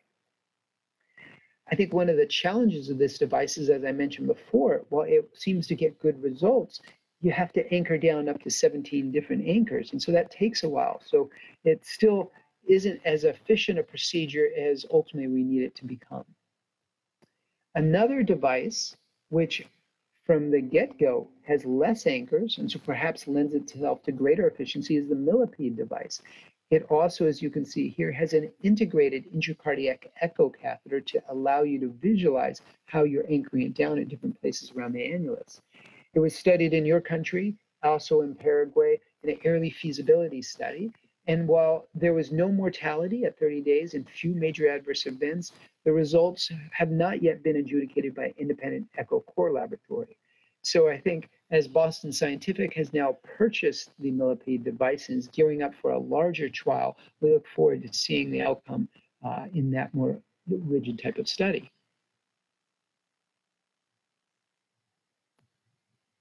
So another device that also works in annuloplasty, but slightly different, is the Ancora device. And it was designed to initially be placed just below the mitral valve to work for functional MR. And it did, and I'll show you that. But in turn, we've also found that if we place this, which is delivered, as you see here, by a transarterial across the aortic valve approach, by a tracker catheter and then a bunch of anchors into the left ventricular myocardium, it can also be placed farther down in the ventricle and have direct benefits in a cardiomyopathic state without significant functional MR. And so we initially studied in 3 different trials, for those with functional MR, for those who had just heart failure, and for those patients who had previously treated and failed treatment of their MR with another type of device like a mitral clip or even surgery. And the data is the most exciting in the patients who have just heart failure. And so we're now pivoting to starting a pivotal trial in those patients with heart failure and reduced ejection fraction. So more to come on that. But where are we with transcatheter mitral valve replacement? Well, there's transapical devices and transeptal devices. The transapical devices are certainly easier to design and easier to deploy, and the transeptal devices are taking a little bit longer road to get there because they're more complex in their delivery systems. I think transapical devices certainly have demonstrated, and even in the early feasibility study, their role in complex mitral valve disease, including with MAC, as you can see here. And the 2 designs that have gone the farthest and now are in randomized clinical trial are the Tendyne device in the Summit trial on the left, which is interesting. I just finished doing a case a few hours ago. It's delivered transapically. it is deployed almost in the left atrium and pulled down to anchor atrially on top of the mitral valve and secured to the apex by a tether and a pad. And the advantage of that is you don't have to worry about hooks and barbs and ways to anchor it. And so even in patients with significant mitral annular calcification or mitral stenosis, this has been done. The other valve on the right is the Intrepid valve from Medtronic. It's being studied in the Apollo trial. It too, in its current iteration, is delivered from a transeptal approach, although it already has migrated to a transeptal delivery system, which is being studied in an early feasibility study. So both of these designs are being studied in mitral annular calcification. And this is a very difficult disease process to get your hands around, even to treat, because MAC essentially is there's a wide spectrum of MAC, and certainly in its most severe forms, it causes particular difficulties for our surgical colleagues to be able to sew in a surgically implanted valve. But as you can see here, we've had particular success with a transcatheter tendine type valve that doesn't require you to anchor in it, but can be pulled down into the mitral annular calcification. So that clinical trial is underway now. There, as I mentioned, is transeptal variants, and here's a couple examples: the Intrepid, the Cardio valve, the Evoke valve, which we've had experience with all of these, and there's a few others that are out there. They're all in earlier stages of their clinical trials, as the process of getting them to be delivered, to orienting them to the valve, to anchoring them in position is that much more complex. But particularly in the functional MR with a cardiomyopathic ventricle, there is a real value to not going transapically to deliver a valve. So more to come on those. Now, if we pivot over to the tricuspid valve, certainly I always have to say surgical repair for almost anything remains a gold standard in low surgical risk patients. But in tricuspid valve disease, most patients are not low surgical risk because the act of having severe TR usually means the right ventricle is dysfunctional, and that's a risk for surgery. And also their liver has in various stages of dysfunction, which can impair the patient's ability to recover from surgery. So the reality is most patients don't have surgery for tricuspid valve disease.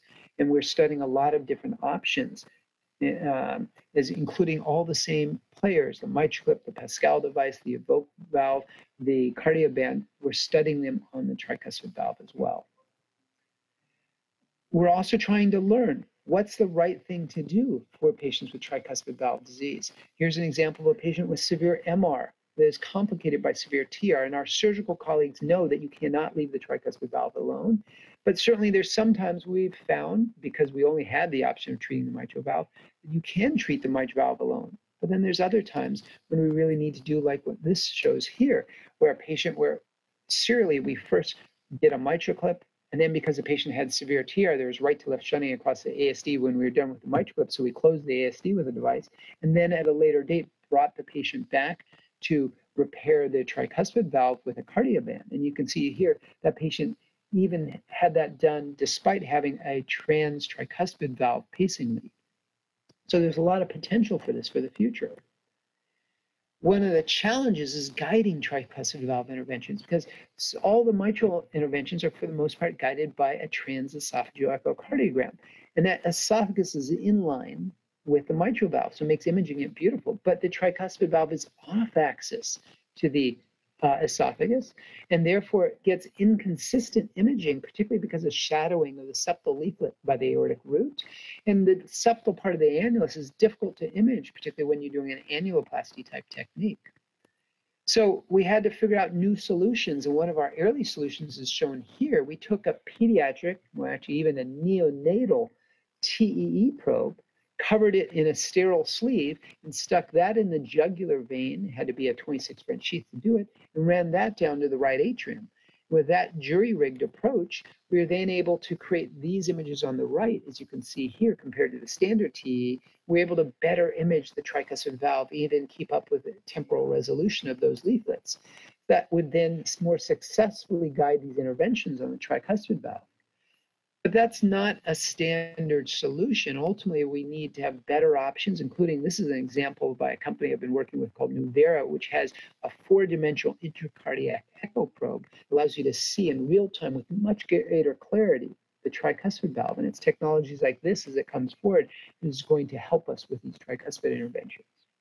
But currently, the options are this for the tricuspid valve. You can simply take a mitral clip and use it off-label on the tricuspid valve. I've certainly done that. We did about 38 such cases before. I have to say I got too frustrated with doing it because it just isn't designed to take the curves from the IVC over to the tricuspid valve. So after 38 cases, we sort of stopped doing that.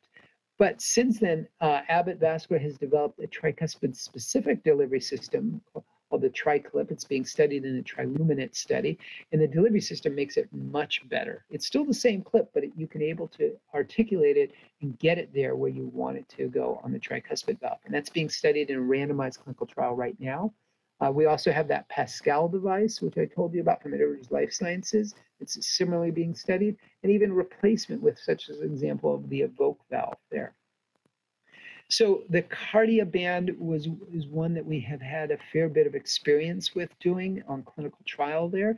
And similarly to use on the mitral valve, we go around the annulus of the tricuspid valve when we anchor down up to 17 different anchors. And we've got to make sure that we're anchoring into good tissue there, because on the right side of the heart, the tissue is a lot thinner. And then, as you can see here, before we've anchored it all down, and then after we've anchored it, we tighten the cinching mechanism and it shrinks down. And in a number of patients, we've seen, just like you can see here in our very first patient, pretty impressive results, taking very torrential grades of TR down to very mild grades and having impressive symptomatic improvements in those patients. Right now, though, Edwards has taken a pause on it as they try and redesign the anchors so that it becomes a more efficient procedure with less anchors.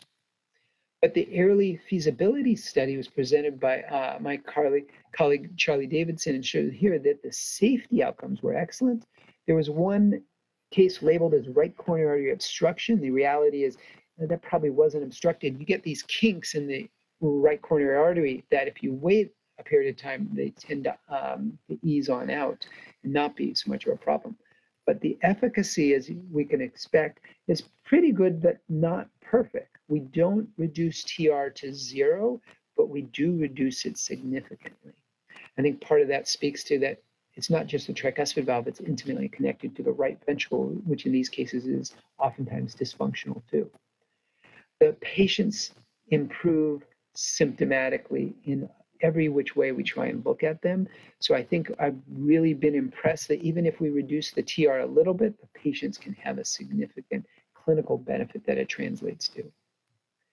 So as I said, one of the first ones is when Abbott redesigned the delivery system for the mitral clip and called it a TriClip. And in the early feasibility study so far, as you can see here, a little more than half the patients were able to reduce the degrees of TR down to mild and moderate grades. But even those that were reduced from the torrential to still severe, those patients symptomatically seem to be doing better.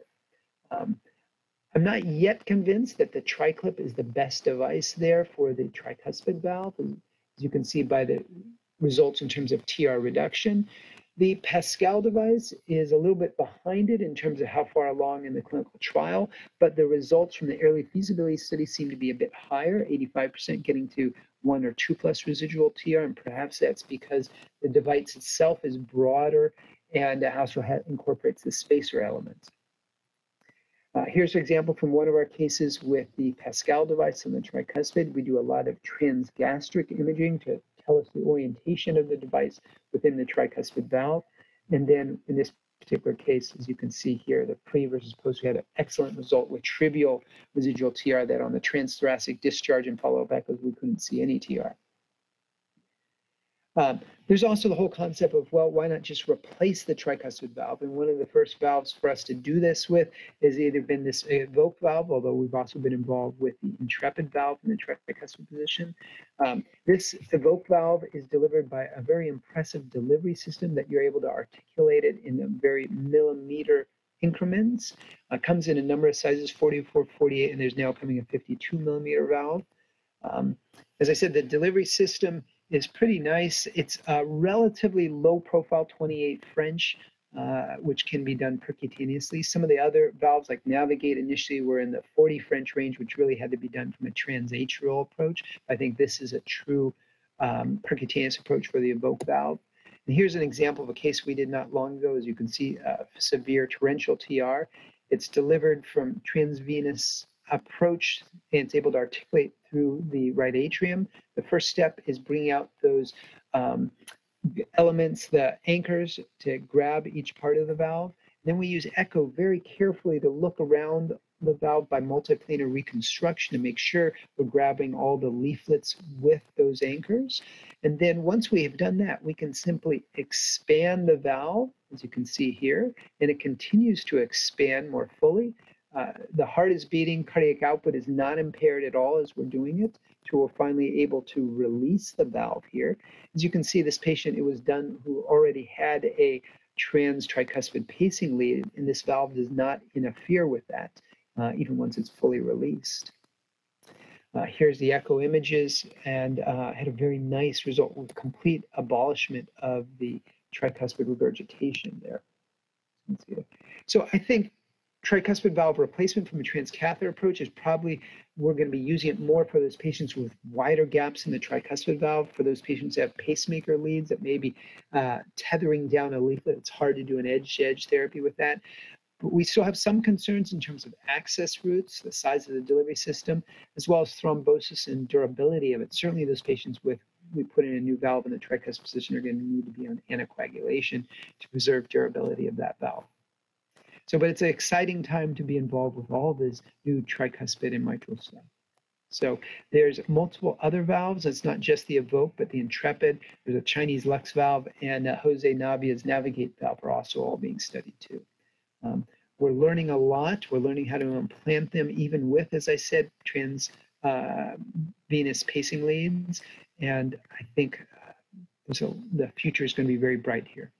So with that, thank you all. I'll stop the sharing of my screen and open up to the next part of this. Thank you very much, Dr. Scotling. Excellent presentation. You showed almost all the solutions on transcatheter treatment of mitral and tricuspid valve. I would ask kindly if you could stay for the discussion at the end of the session. So I'd like to go, thanks. So I'd like to go straight away to Dr. Fabio. Is Dr. Fabio online? Dr. Fabio, are you? Hello, Sadi. So, Fabio, welcome. Thank you very much. Dr. Fabio is a good friend of all of us here in Porto Alegre. He's one of the pioneers in structural heart interventions here in Brazil.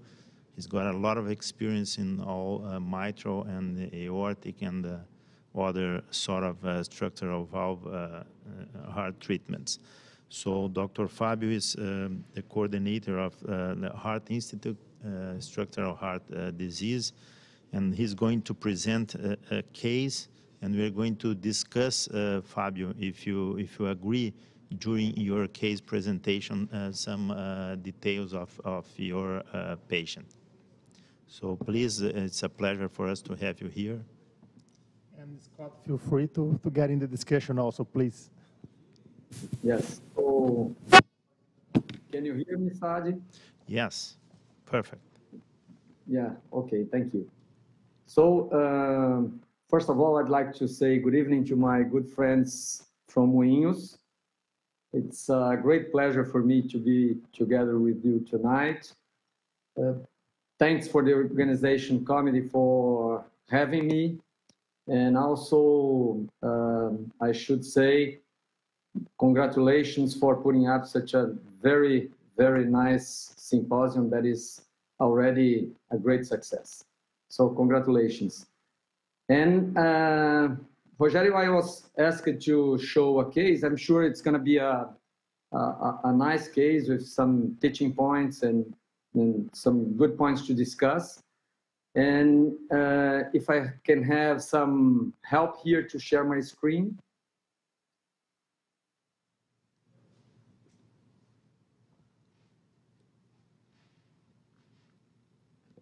Stop here.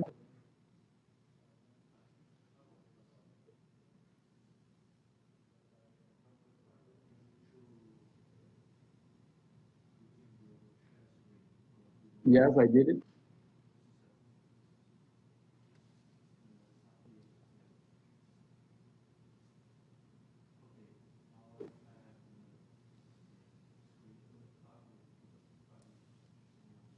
So before Fabio comes with the question, can we have some, Andrea Manica is our digital moderator. Do you have any questions from the audience, Andrea? Can you see it right now?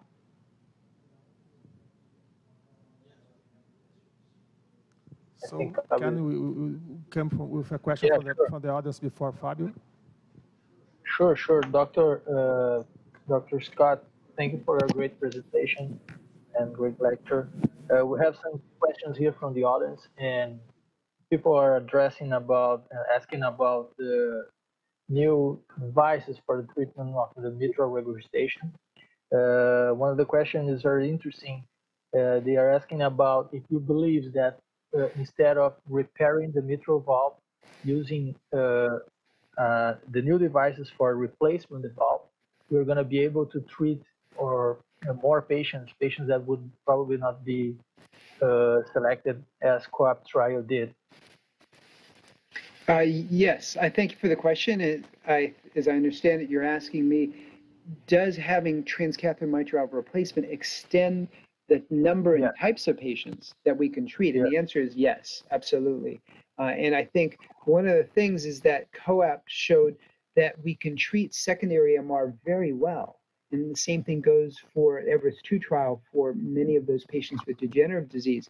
But it's the patients that didn't get in there, those patients with MAC, those patients with a 3A mechanism, some degree of stenosis, that I think we can now look forward to with promise of treating them with a transcatheter mitral valve replacement option. Okay, thank you. And is Fabio, we have some more questions. Is Fabio ready? Yes, I'm ready. Can you see the slides? Yes. Could you put the slides on the screen, please? Yes, Fabio. Okay. Now we can see.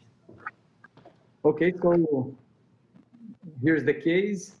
It's a 75-year-old female. This patient had a medical history. In 1998, she was submitted to a mitral valve repair with a Barlow disease. In 2016, she was reoperated to do a mitral valve replacement in this time. She has persistent AFib, anemia, several blood transfusions, and GI bleeding. Her medications, she was on apixaban due to AFib, amiodarone, furosemide, and levotiroxine. Her clinical presentation, she presented with an acute presentation of shortness of breath starting the week before. She was in class symptoms of heart failure class 4. And at presentation, she was with fever, axillary temperature of 37.4, and the holosystolic murmur grade 4+ over the apical region and irregular pulse due to AFib. The lungs, decreased murmurs and diffuse rales. The X-ray, you can see here, a lot of congestion and her labs, hemoglobin of 8, creatinine of 1.14, BNP of over 800, and C-reactive protein of 7. The EKG showed AFib with increased heart rate, 100 to 120. So she was submitted to an echo. The left atrium was 47. The left ventricle preserved left ventricular ejection fraction of 61%. Pulmonary hypertension, 72 millimeters of mercury with severe TR, tricuspid regurg. mild graded at the aortic valve of 12 with mild regurg as well. The echo evaluation of the mitral bioprosthetic valve showed a thickened mitral bioprosthetic leaflets with collapsed tiered anterolateral leaflet with a significant jet, eccentric jet towards the posterior wall. You can see the images here. Let me show you. This is still the transthoracic.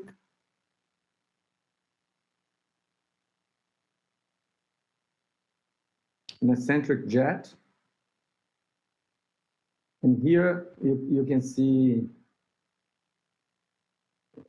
the mitral valve with this tethering of the leaflet here. Do you have the valve? Which valve was used? Well, we didn't have this information, but we could get this. I will show you in a minute.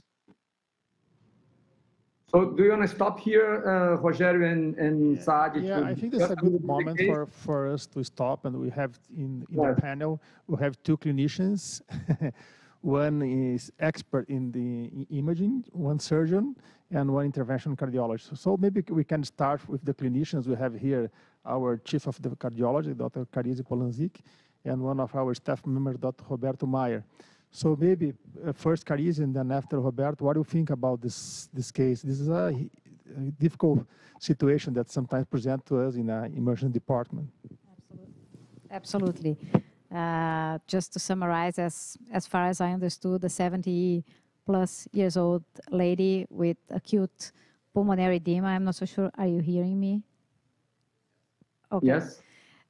With acute pulmonary edema, with AFib, and probably valve dysfunction, acute valve dysfunction with a lot of congestion. And as far as I understood in this case, we are not so sure what's the cause of this, if it's a thrombus, if it's dysfunction because of the prosthesis is old and actually the anterior lift just fell out, or if the patient could have an endocarditis because of the fever in the presentation. So this could be my hypothesis.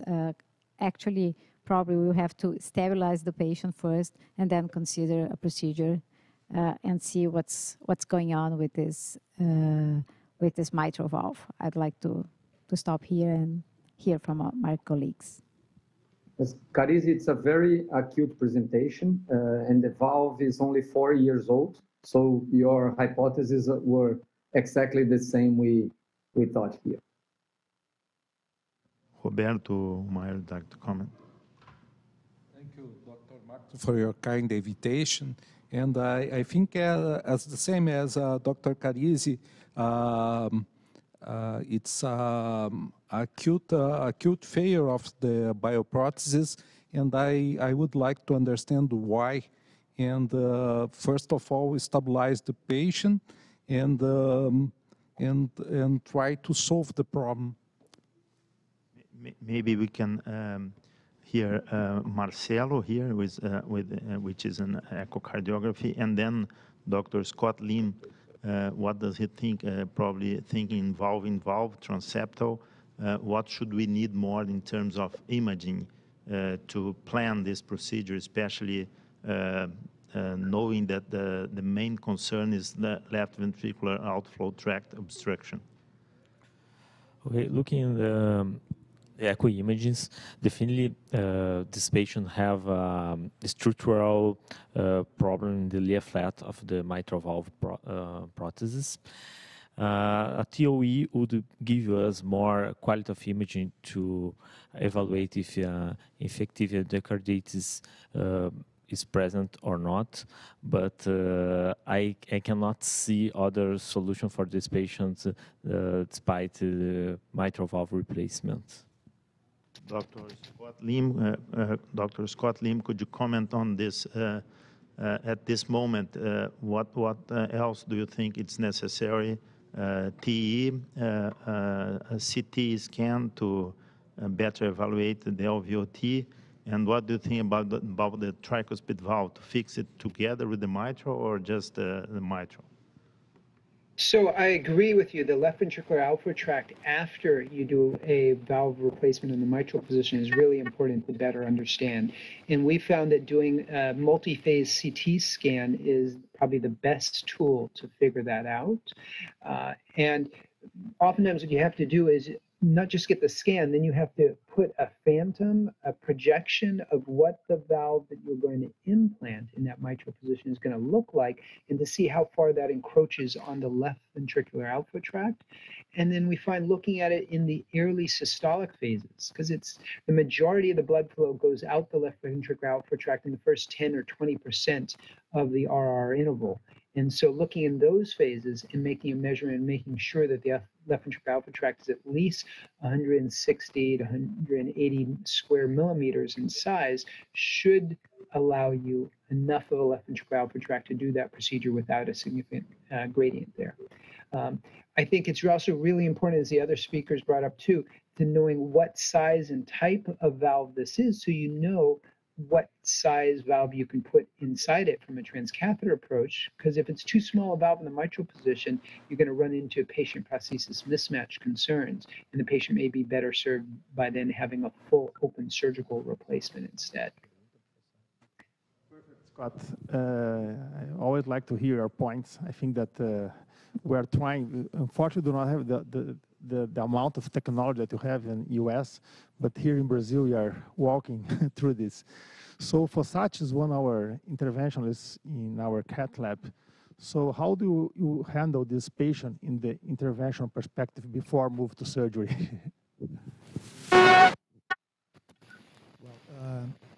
First of all, I think that the interventional cardiologist has nothing to do right now. I agree with our colleagues that we have to understand better what is going on and plan what we are going to do. So I would like to see other echo, transesophageal echo or so, to understand what's going on with this lady and to see the risk for open heart surgery, maybe. So we have to go forward. Okay. Just before going on, Fabio, let's hear Orlando, which is a cardiovascular surgeon here in Brazil and is involved with open surgery and transcatheter valves as well. Do you think, Orlando, that open conventional surgery is an option for this lady to with two previous mitral valve interventions and with a severe tricuspid regurgitation, or you would go straight away to thinking a transcatheter solution? Yes, I think it's, as you know, is very high risk for conventional surgery. This is 2 surgeries before, and I think he's acute patient, and I would like to think in a transcatheter solution for this patient. It's a high risk patient for an tertiary surgery. Perfect. Fabio, let's go ahead, Fabio. Okay. You have to treat this patient. Our thinking here was that we were a little bit concerned about the possibility of endocarditis in this patient. And we thought it would be very, very important to know which was the etiology of this acute mitral degeneration of this valve. And because, of course, if the patient has endocarditis, we wouldn't consider a transcatheter solution for the case. The patient would be a surgical candidate, right?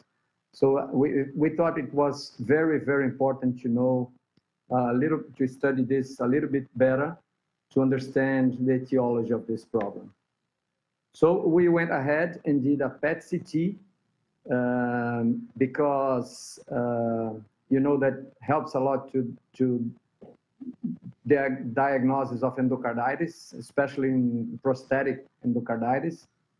So, but the PET CT only showed pulmonary signs of glycolytic hypermetabolism, so compatible with pneumonia.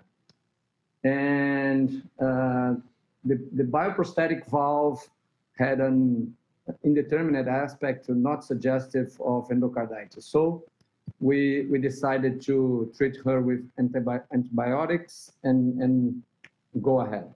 This is the echo, the TE. I think you can appreciate the images a little bit more now because of the image quality of the TE is much better.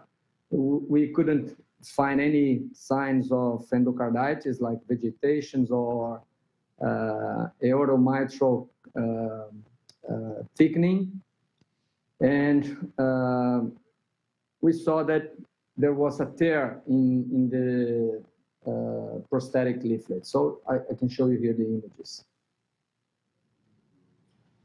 Very clear image of rupture of this leaflet. You can see here the eccentric jet, very significant MR. Still, you can see here the jet. And from the atrial and from the ventricular view, you can see one ruptured leaflet here.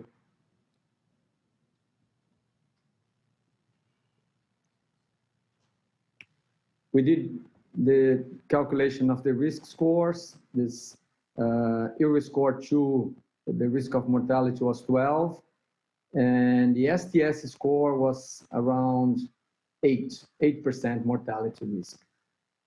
So we're going to stop here to discuss possibilities of surgery or transcatheter treatment. Yes, Fabio, great presentation, great case, and I think that we can stop here for a while and discuss the next steps. I'd like to hear from Scott, because for this patient in Brazil, maybe we're going to have a solution only for the mitral valve. But what you do in US, if you have, even in a randomized trial or a first-in-man trial, if you have an option to treat also the tricuspid valve, known as the forgotten valve sometimes, would you treat both, or first you're going to go for the mitral valve, Scott? Yeah, I would go for the first for the mitral valve, and I think that's one of the really nice things about transcatheter options is you don't have to do them all at once. You can do the procedure serially. You can treat first the mitral, or you can treat the aortic valve, and then see how the patient does, and let them heal up and see if it is warranted to go on treat the tricuspid at a later date. Because we know that approximately at least a third of patients that with MR and TR, that particularly if they have high PA pressures and a high wedge pressure, that if you treat the MR, the tricuspid valve gets better. And also many of the tricuspid specific devices are on clinical trial, and the clinical trials do not allow you to do concomitant procedures. So we often would treat the mitral valve, put a new transcatheter valve and valve mitral, let her heal up. She gets through a 30-day exclusion period per the clinical trial protocol, and if she still has significant tricuspid regurgitation at that point, then enroll her in a trial with one of these new tricuspid devices. Okay, Fabio. Okay, so for transcatheter, we decided to go ahead because endocarditis was not likely, and negative blood cultures and PET-CT. We consider this patient very high risk or inoperable, and we decided to go ahead with a transeptal mitral valve replacement. So for planning, we could figure out that the valve of the patient, the surgical valve of the patient was an EPIC BioCore from St. Jude. She had a 31 valve. This is our CT measurements of the angio-CT measurements of the valve. This stent diameter, inside stent diameter of 28.5, and the orifice here where we see contrast is 21. And if you go to the app, you can see that the true internal diameter of this valve is 27. So based on all this information, we decided to go ahead with a SAPIEN 3 29 millimeters. So, of course, we also had to do all the analysis that Scott just commented on. This is a publication that we participated with our cases with the group of Hashmakar and Cedars, and showing that the most important predictor of LVOT obstruction is the NEL LVOT, the predicted NEL LVOT. If it's below 170 square millimeters, we should turn down the case because it's very, very high risk of LVOT obstruction. And it's a catastrophic situation. Unfortunately, I had one case. And the second... Only one question regarding this, Fabio. Are you using only the CT, or are you still using the 3D printing system to try to rebuild the heart, to see how the new valve is going to be in the LVOT area? So it's a good question. And in the very beginning, a few years ago, I used it to do 3D printing in all of these cases. But it's very good to learn in the beginning of your experience. But once you feel comfortable with the information that the CT gives you, I think you don't need the CT printing. Exceptional cases, maybe if you have one doubt, maybe it can help, but not for every case. And Rogério, the second most important predictor of LVOT obstruction in this paper was the distance between the valve, the mitral valve, and the septum. If it's below 18, it's a high risk case for LVOT obstruction. So these are the two most important points that we consider today, and also the left ventricular end diastolic diameter. If it's below 48, it's also high risk. So you can see here the statistics that is very high sensitivity and specificity for LVOT obstruction.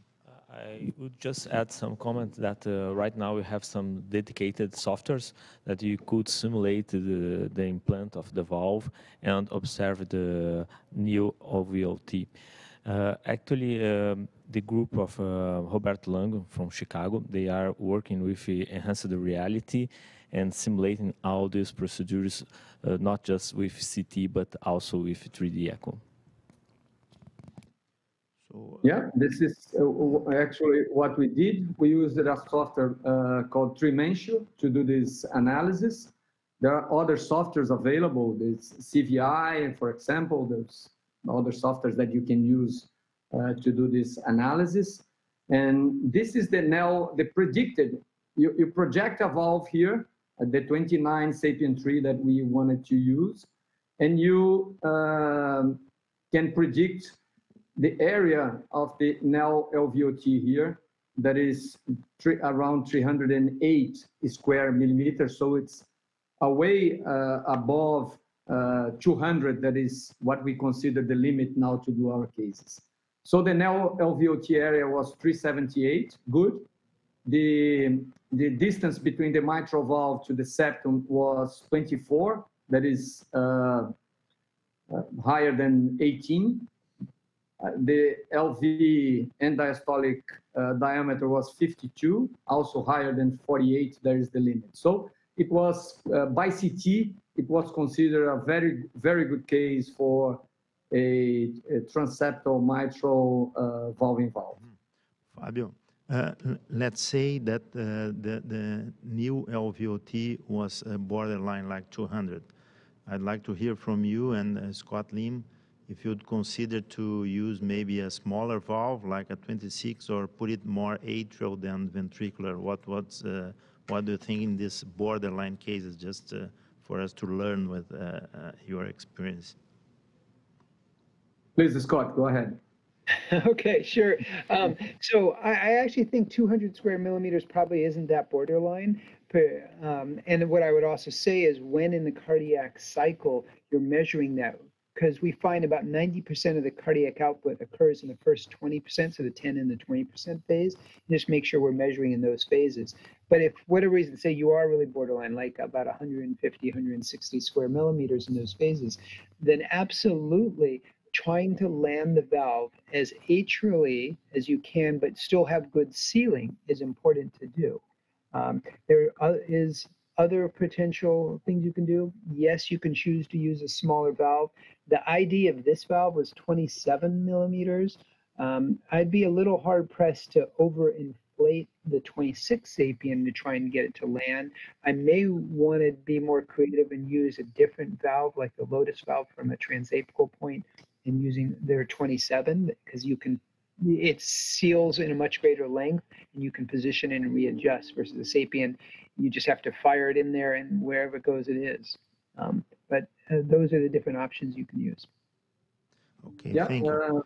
What do you Fabio, consider? now you don't have to crimp more the valve here in Brazil, Fabio. Now it's on label. Yes, in the very beginning, I had to do all the job, crimping and because it was off label, and Edwards wouldn't send a rep to help me doing these cases. Right? Your life is easy now. Yeah, So please go ahead, Fabio. Very interesting case. In that paper I showed you, we found out that 50% of the cardiac cycle was the place where we found the smallest LVOT. So we are measuring it 40 to 50% of the cardiac cycle using the CT. And also, maybe I had a few borderline cases, as you mentioned, Sadi, and I have cases that at the end of the procedure had a mild LVOT gradient and moderate LVOT gradient, but without severe hemodynamic compromise, and we could handle this. But still, if you have a case around 200, I would tell you to think twice, because the chances of having a LVOT obstruction is still a little bit high. So this is the case. I always like to place 2 wires in the ventricle, 2 safari wires in the ventricle. So I use an 8 millimeter balloon. Most of operators use larger balloons, like 10, 12, 14 balloons. But leaving the second wire in place, if you have some problem trying to cross the septum with the sapien valve, you still have the other wire, and you can put a balloon there and a larger balloon there and cross the septum. So this is the reason why I use 2 wires. This is the valve, has already crossed the septum. It's positioned, as you can see, it's not very coaxial, as usual for a transeptal procedure. You can see here the beginning of the when you cannot see the ring of the previous prosthesis, how do you which reference you use to release the valve? Yeah, that's a very good question. We use 3D echo. It gives you a very good imaging, and you can check the coronary sinus on your or the left circumflex in your CT. See how close it is to the mitral valve, and you can place a wire there, and you have a reference. We have 6 cases without any marker of the mitral valve done, and they were all successful. So this is the deployment of the valve. The target here was to deploy 10 to 20% atrial and 80 to 90% ventricular, and we achieved this here. We are using every day for these cases, it's been much more common that we are using non-compliant balloons at the end of the procedure to gain more space and reduce the transmitral gradient. So this is the largest non-compliant balloon that we have in Brazil, a 26 millimeter balloon, an Atlas Gold. So we did a dilation here. We still gained some space inside the 29 sapien valve. And the final result was mean gradient of 3. We had no additional gradient, LVOT gradient. The pulmonary pressure went down from 70 to 40. And this is the final result. You can see beautiful sapien valve here with the leaflets freely moving here. The 3D image is very nice as well. You can see the leaflets here with the transcatheter valve inside the surgical valve. And this is the very small ASD that you can see here at the end of the procedure that we decided to leave it there because there is a left to right shunt and it's small, so we decided to leave it there. Only one case we had to close the septum because of severe TR, tricuspid regurg, that the shunt was right to left and the patient presented with hypoxia. Great, Fabio. And as the patient had AFib, you kept on warfarin? No, she was on a NOAC. She continued on NOAC. She was discharged 7 days after the procedure. And this is 2 months after the procedure now. And she's returned to functional class 1. I think we can hear from Scott Lim about the anticoagulation regimen in patients with valve-in-valve. Yeah, valve-in-valve mitral, I think we have to be a bit cautious on because clearly you're landing the prosthetic, the TAVR valve, inside of the degenerated aortic prosthesis. So there's going to be areas of stasis, and certainly there has been risk for thrombosis. So having these patients, I don't think we can have on just antiplatelet agents only. We really need to have them on a full anticoagulation. And I realize that causes complexity in parts of the world where not every patient can get access to either a more expensive NOAC or monitoring of warfarin. But hopefully in the future, technology will make it better so that we can have synthetic leaflets or other things that don't require anticoagulation. But right now, I'd be cautious about it.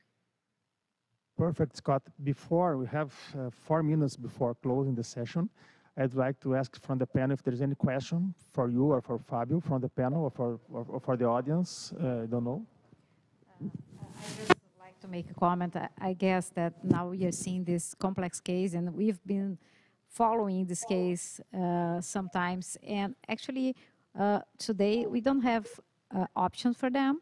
You usually treat from a clinical perspective and hope for the surgeons to accept the case and operate the patient. And it's really great to see that the cardiology nowadays, we are able to offer something else, that we could think about something else for these patients, because so far we just kind of or prohibit the procedure or just hope for the patient to get better. So it's really nice, and it was wonderful to hear from Scott Lim that we have other options coming on in the future and probably in the near future. So my last question will be to him that compared to TAVI, how you see the future for mitral and tricuspid procedures? Are we that far from using and having reference centers all over the world? Or do you think this will be easier and we'll see this in our practice in the near future? I mean, 2 or 3 years from now, talking about Brazil. Yes, of course. So a few years ago, probably 8 or 9 or 10 years ago, I came down to Brazil and got to see many of my friends and also try and introduce the concept of MitraClip. And I fully understand some of the both regulatory and the financial economic challenges of these technologies. I mean, when we do a MitraClip here in the United States, I'll see some of the bills and they're like 200,000 US dollars, which is just prohibitive. And we certainly need better technology, but also we really need technology that is not so expensive. Right now, MitraClip is the only player that has commercial approval for the most part in much of the world, and so they can afford to charge sky-high prices. But as we get Pascal in there, as we get Dragonfly or other devices, we really need the prices to come down for these devices. They're just too expensive. When comparing it to TAVI, I think TAVI and aortic valve disease is a binary thing. People are not symptomatic until they are, and then they're at risk of dying. And you get the TAVR valve in position or you don't. It's a lot more simple. Mitral valve disease is a more complicated spectrum, in my opinion, and that's why it's taking longer to develop our understanding, our ability to image, and our ability to have devices that will allow us to treat these patients from less invasive approaches. Having said that, I've been incredibly impressed by how much we can take a very sick patient with mitral valve disease and do a therapy that doesn't impose a hemodynamic burden on them. Meaning we can do a mitral clip, we can do even a transcatheter valve replacement in many of them, and they can be, their blood pressures are fine. We're not having to rapid pace them. They're not getting sick as we do that, and we're not needing a long recovery period. So I think that holds a lot of promise. And the other part of it is what Greg had commented on earlier is I think we have to look at our overall cost to our society. Yes, the devices are expensive, but one of the ways to justify them in Brazil, I think, is looking at, well, if we don't repair that patient's mitral regurgitation that is in a setting of a reduced EF, those patients are going to be consuming other healthcare expenses later on down the line in terms of repeat heart failure hospitalizations. And I think we need to look at the whole package for a patient in our society and find out, hey, is this going to save us money in the long run? And if so, make those arguments to the regulatory agencies of our countries and to really show where the true value is. And at the same time, going back to industry and saying they still have to make them cheaper for us. Perfect, Scott. I think that we are almost over time. And there have been no questions from the audience, so I'd like to thank you very much, Scott, your superb presentation. Fabio, also, our good friend from São Paulo that is frequently here down in Porto Alegre. Thanks a lot for your brilliant presentation, and also for our panel, distinguished colleagues from Porto Alegre that give a lot of good inputs in these nice presentations. So I'd like to call my good friend, Dr. Marco Weinstein, the chief of the Cath Lab at Moinhos de Vento. He's going to do a few words as the take-home message of this first day. Thank you.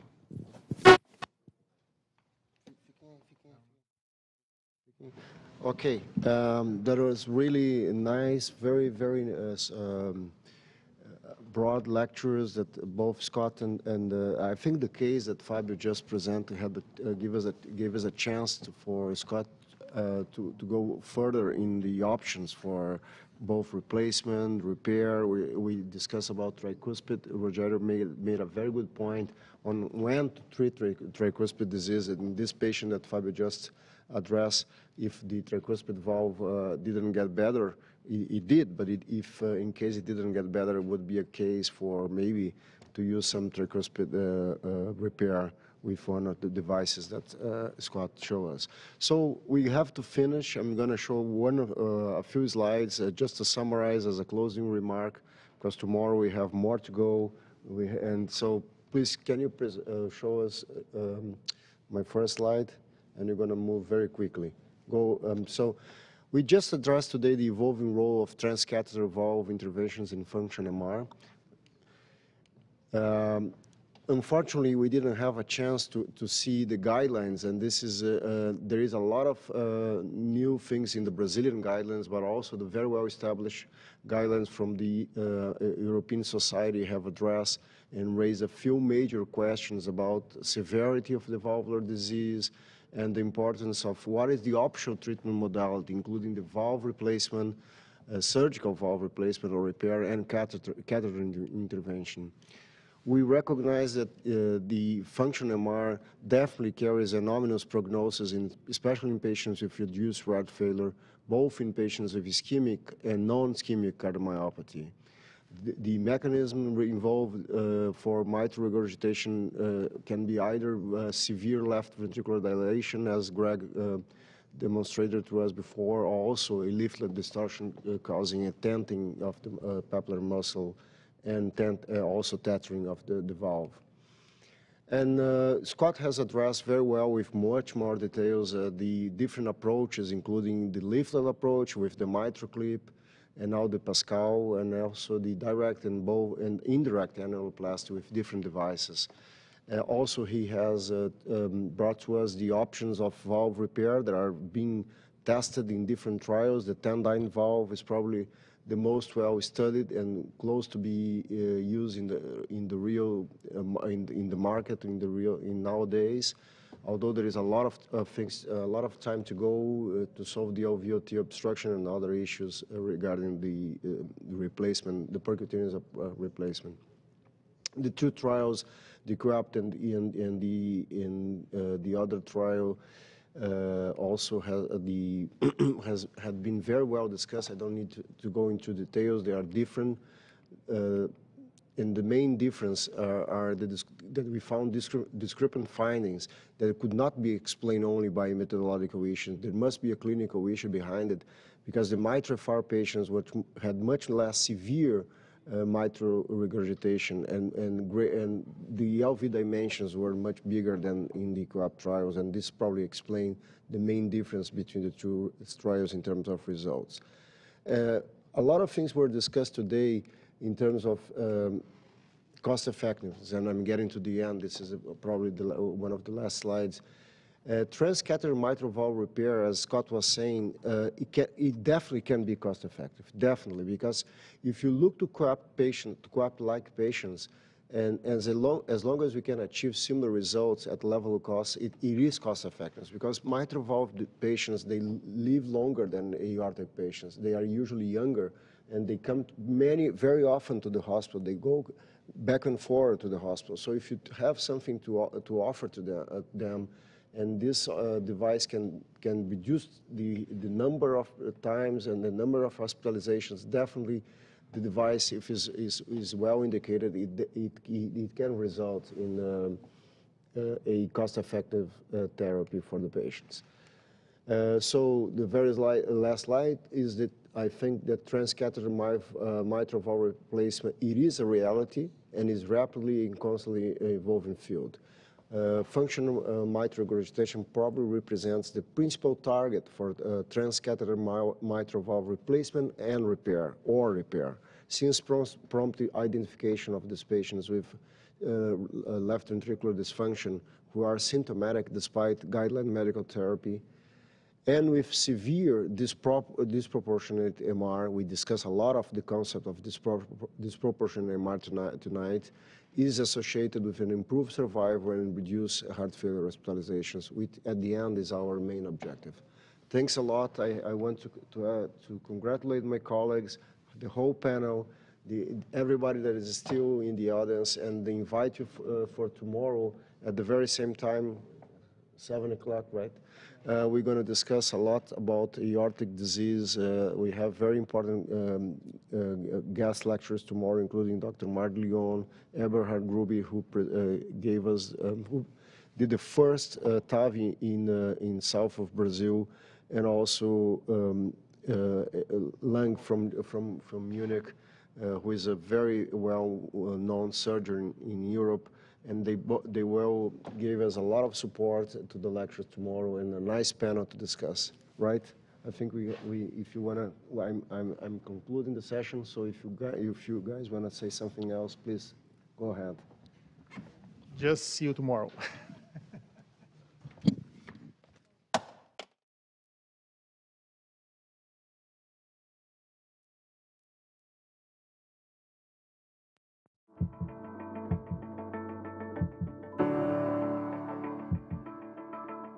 International Web Symposium Transcatheter Approach for Valvular Heart Diseases in Review. Um evento gratuito e 100% online com os maiores nomes nacionais e internacionais da área.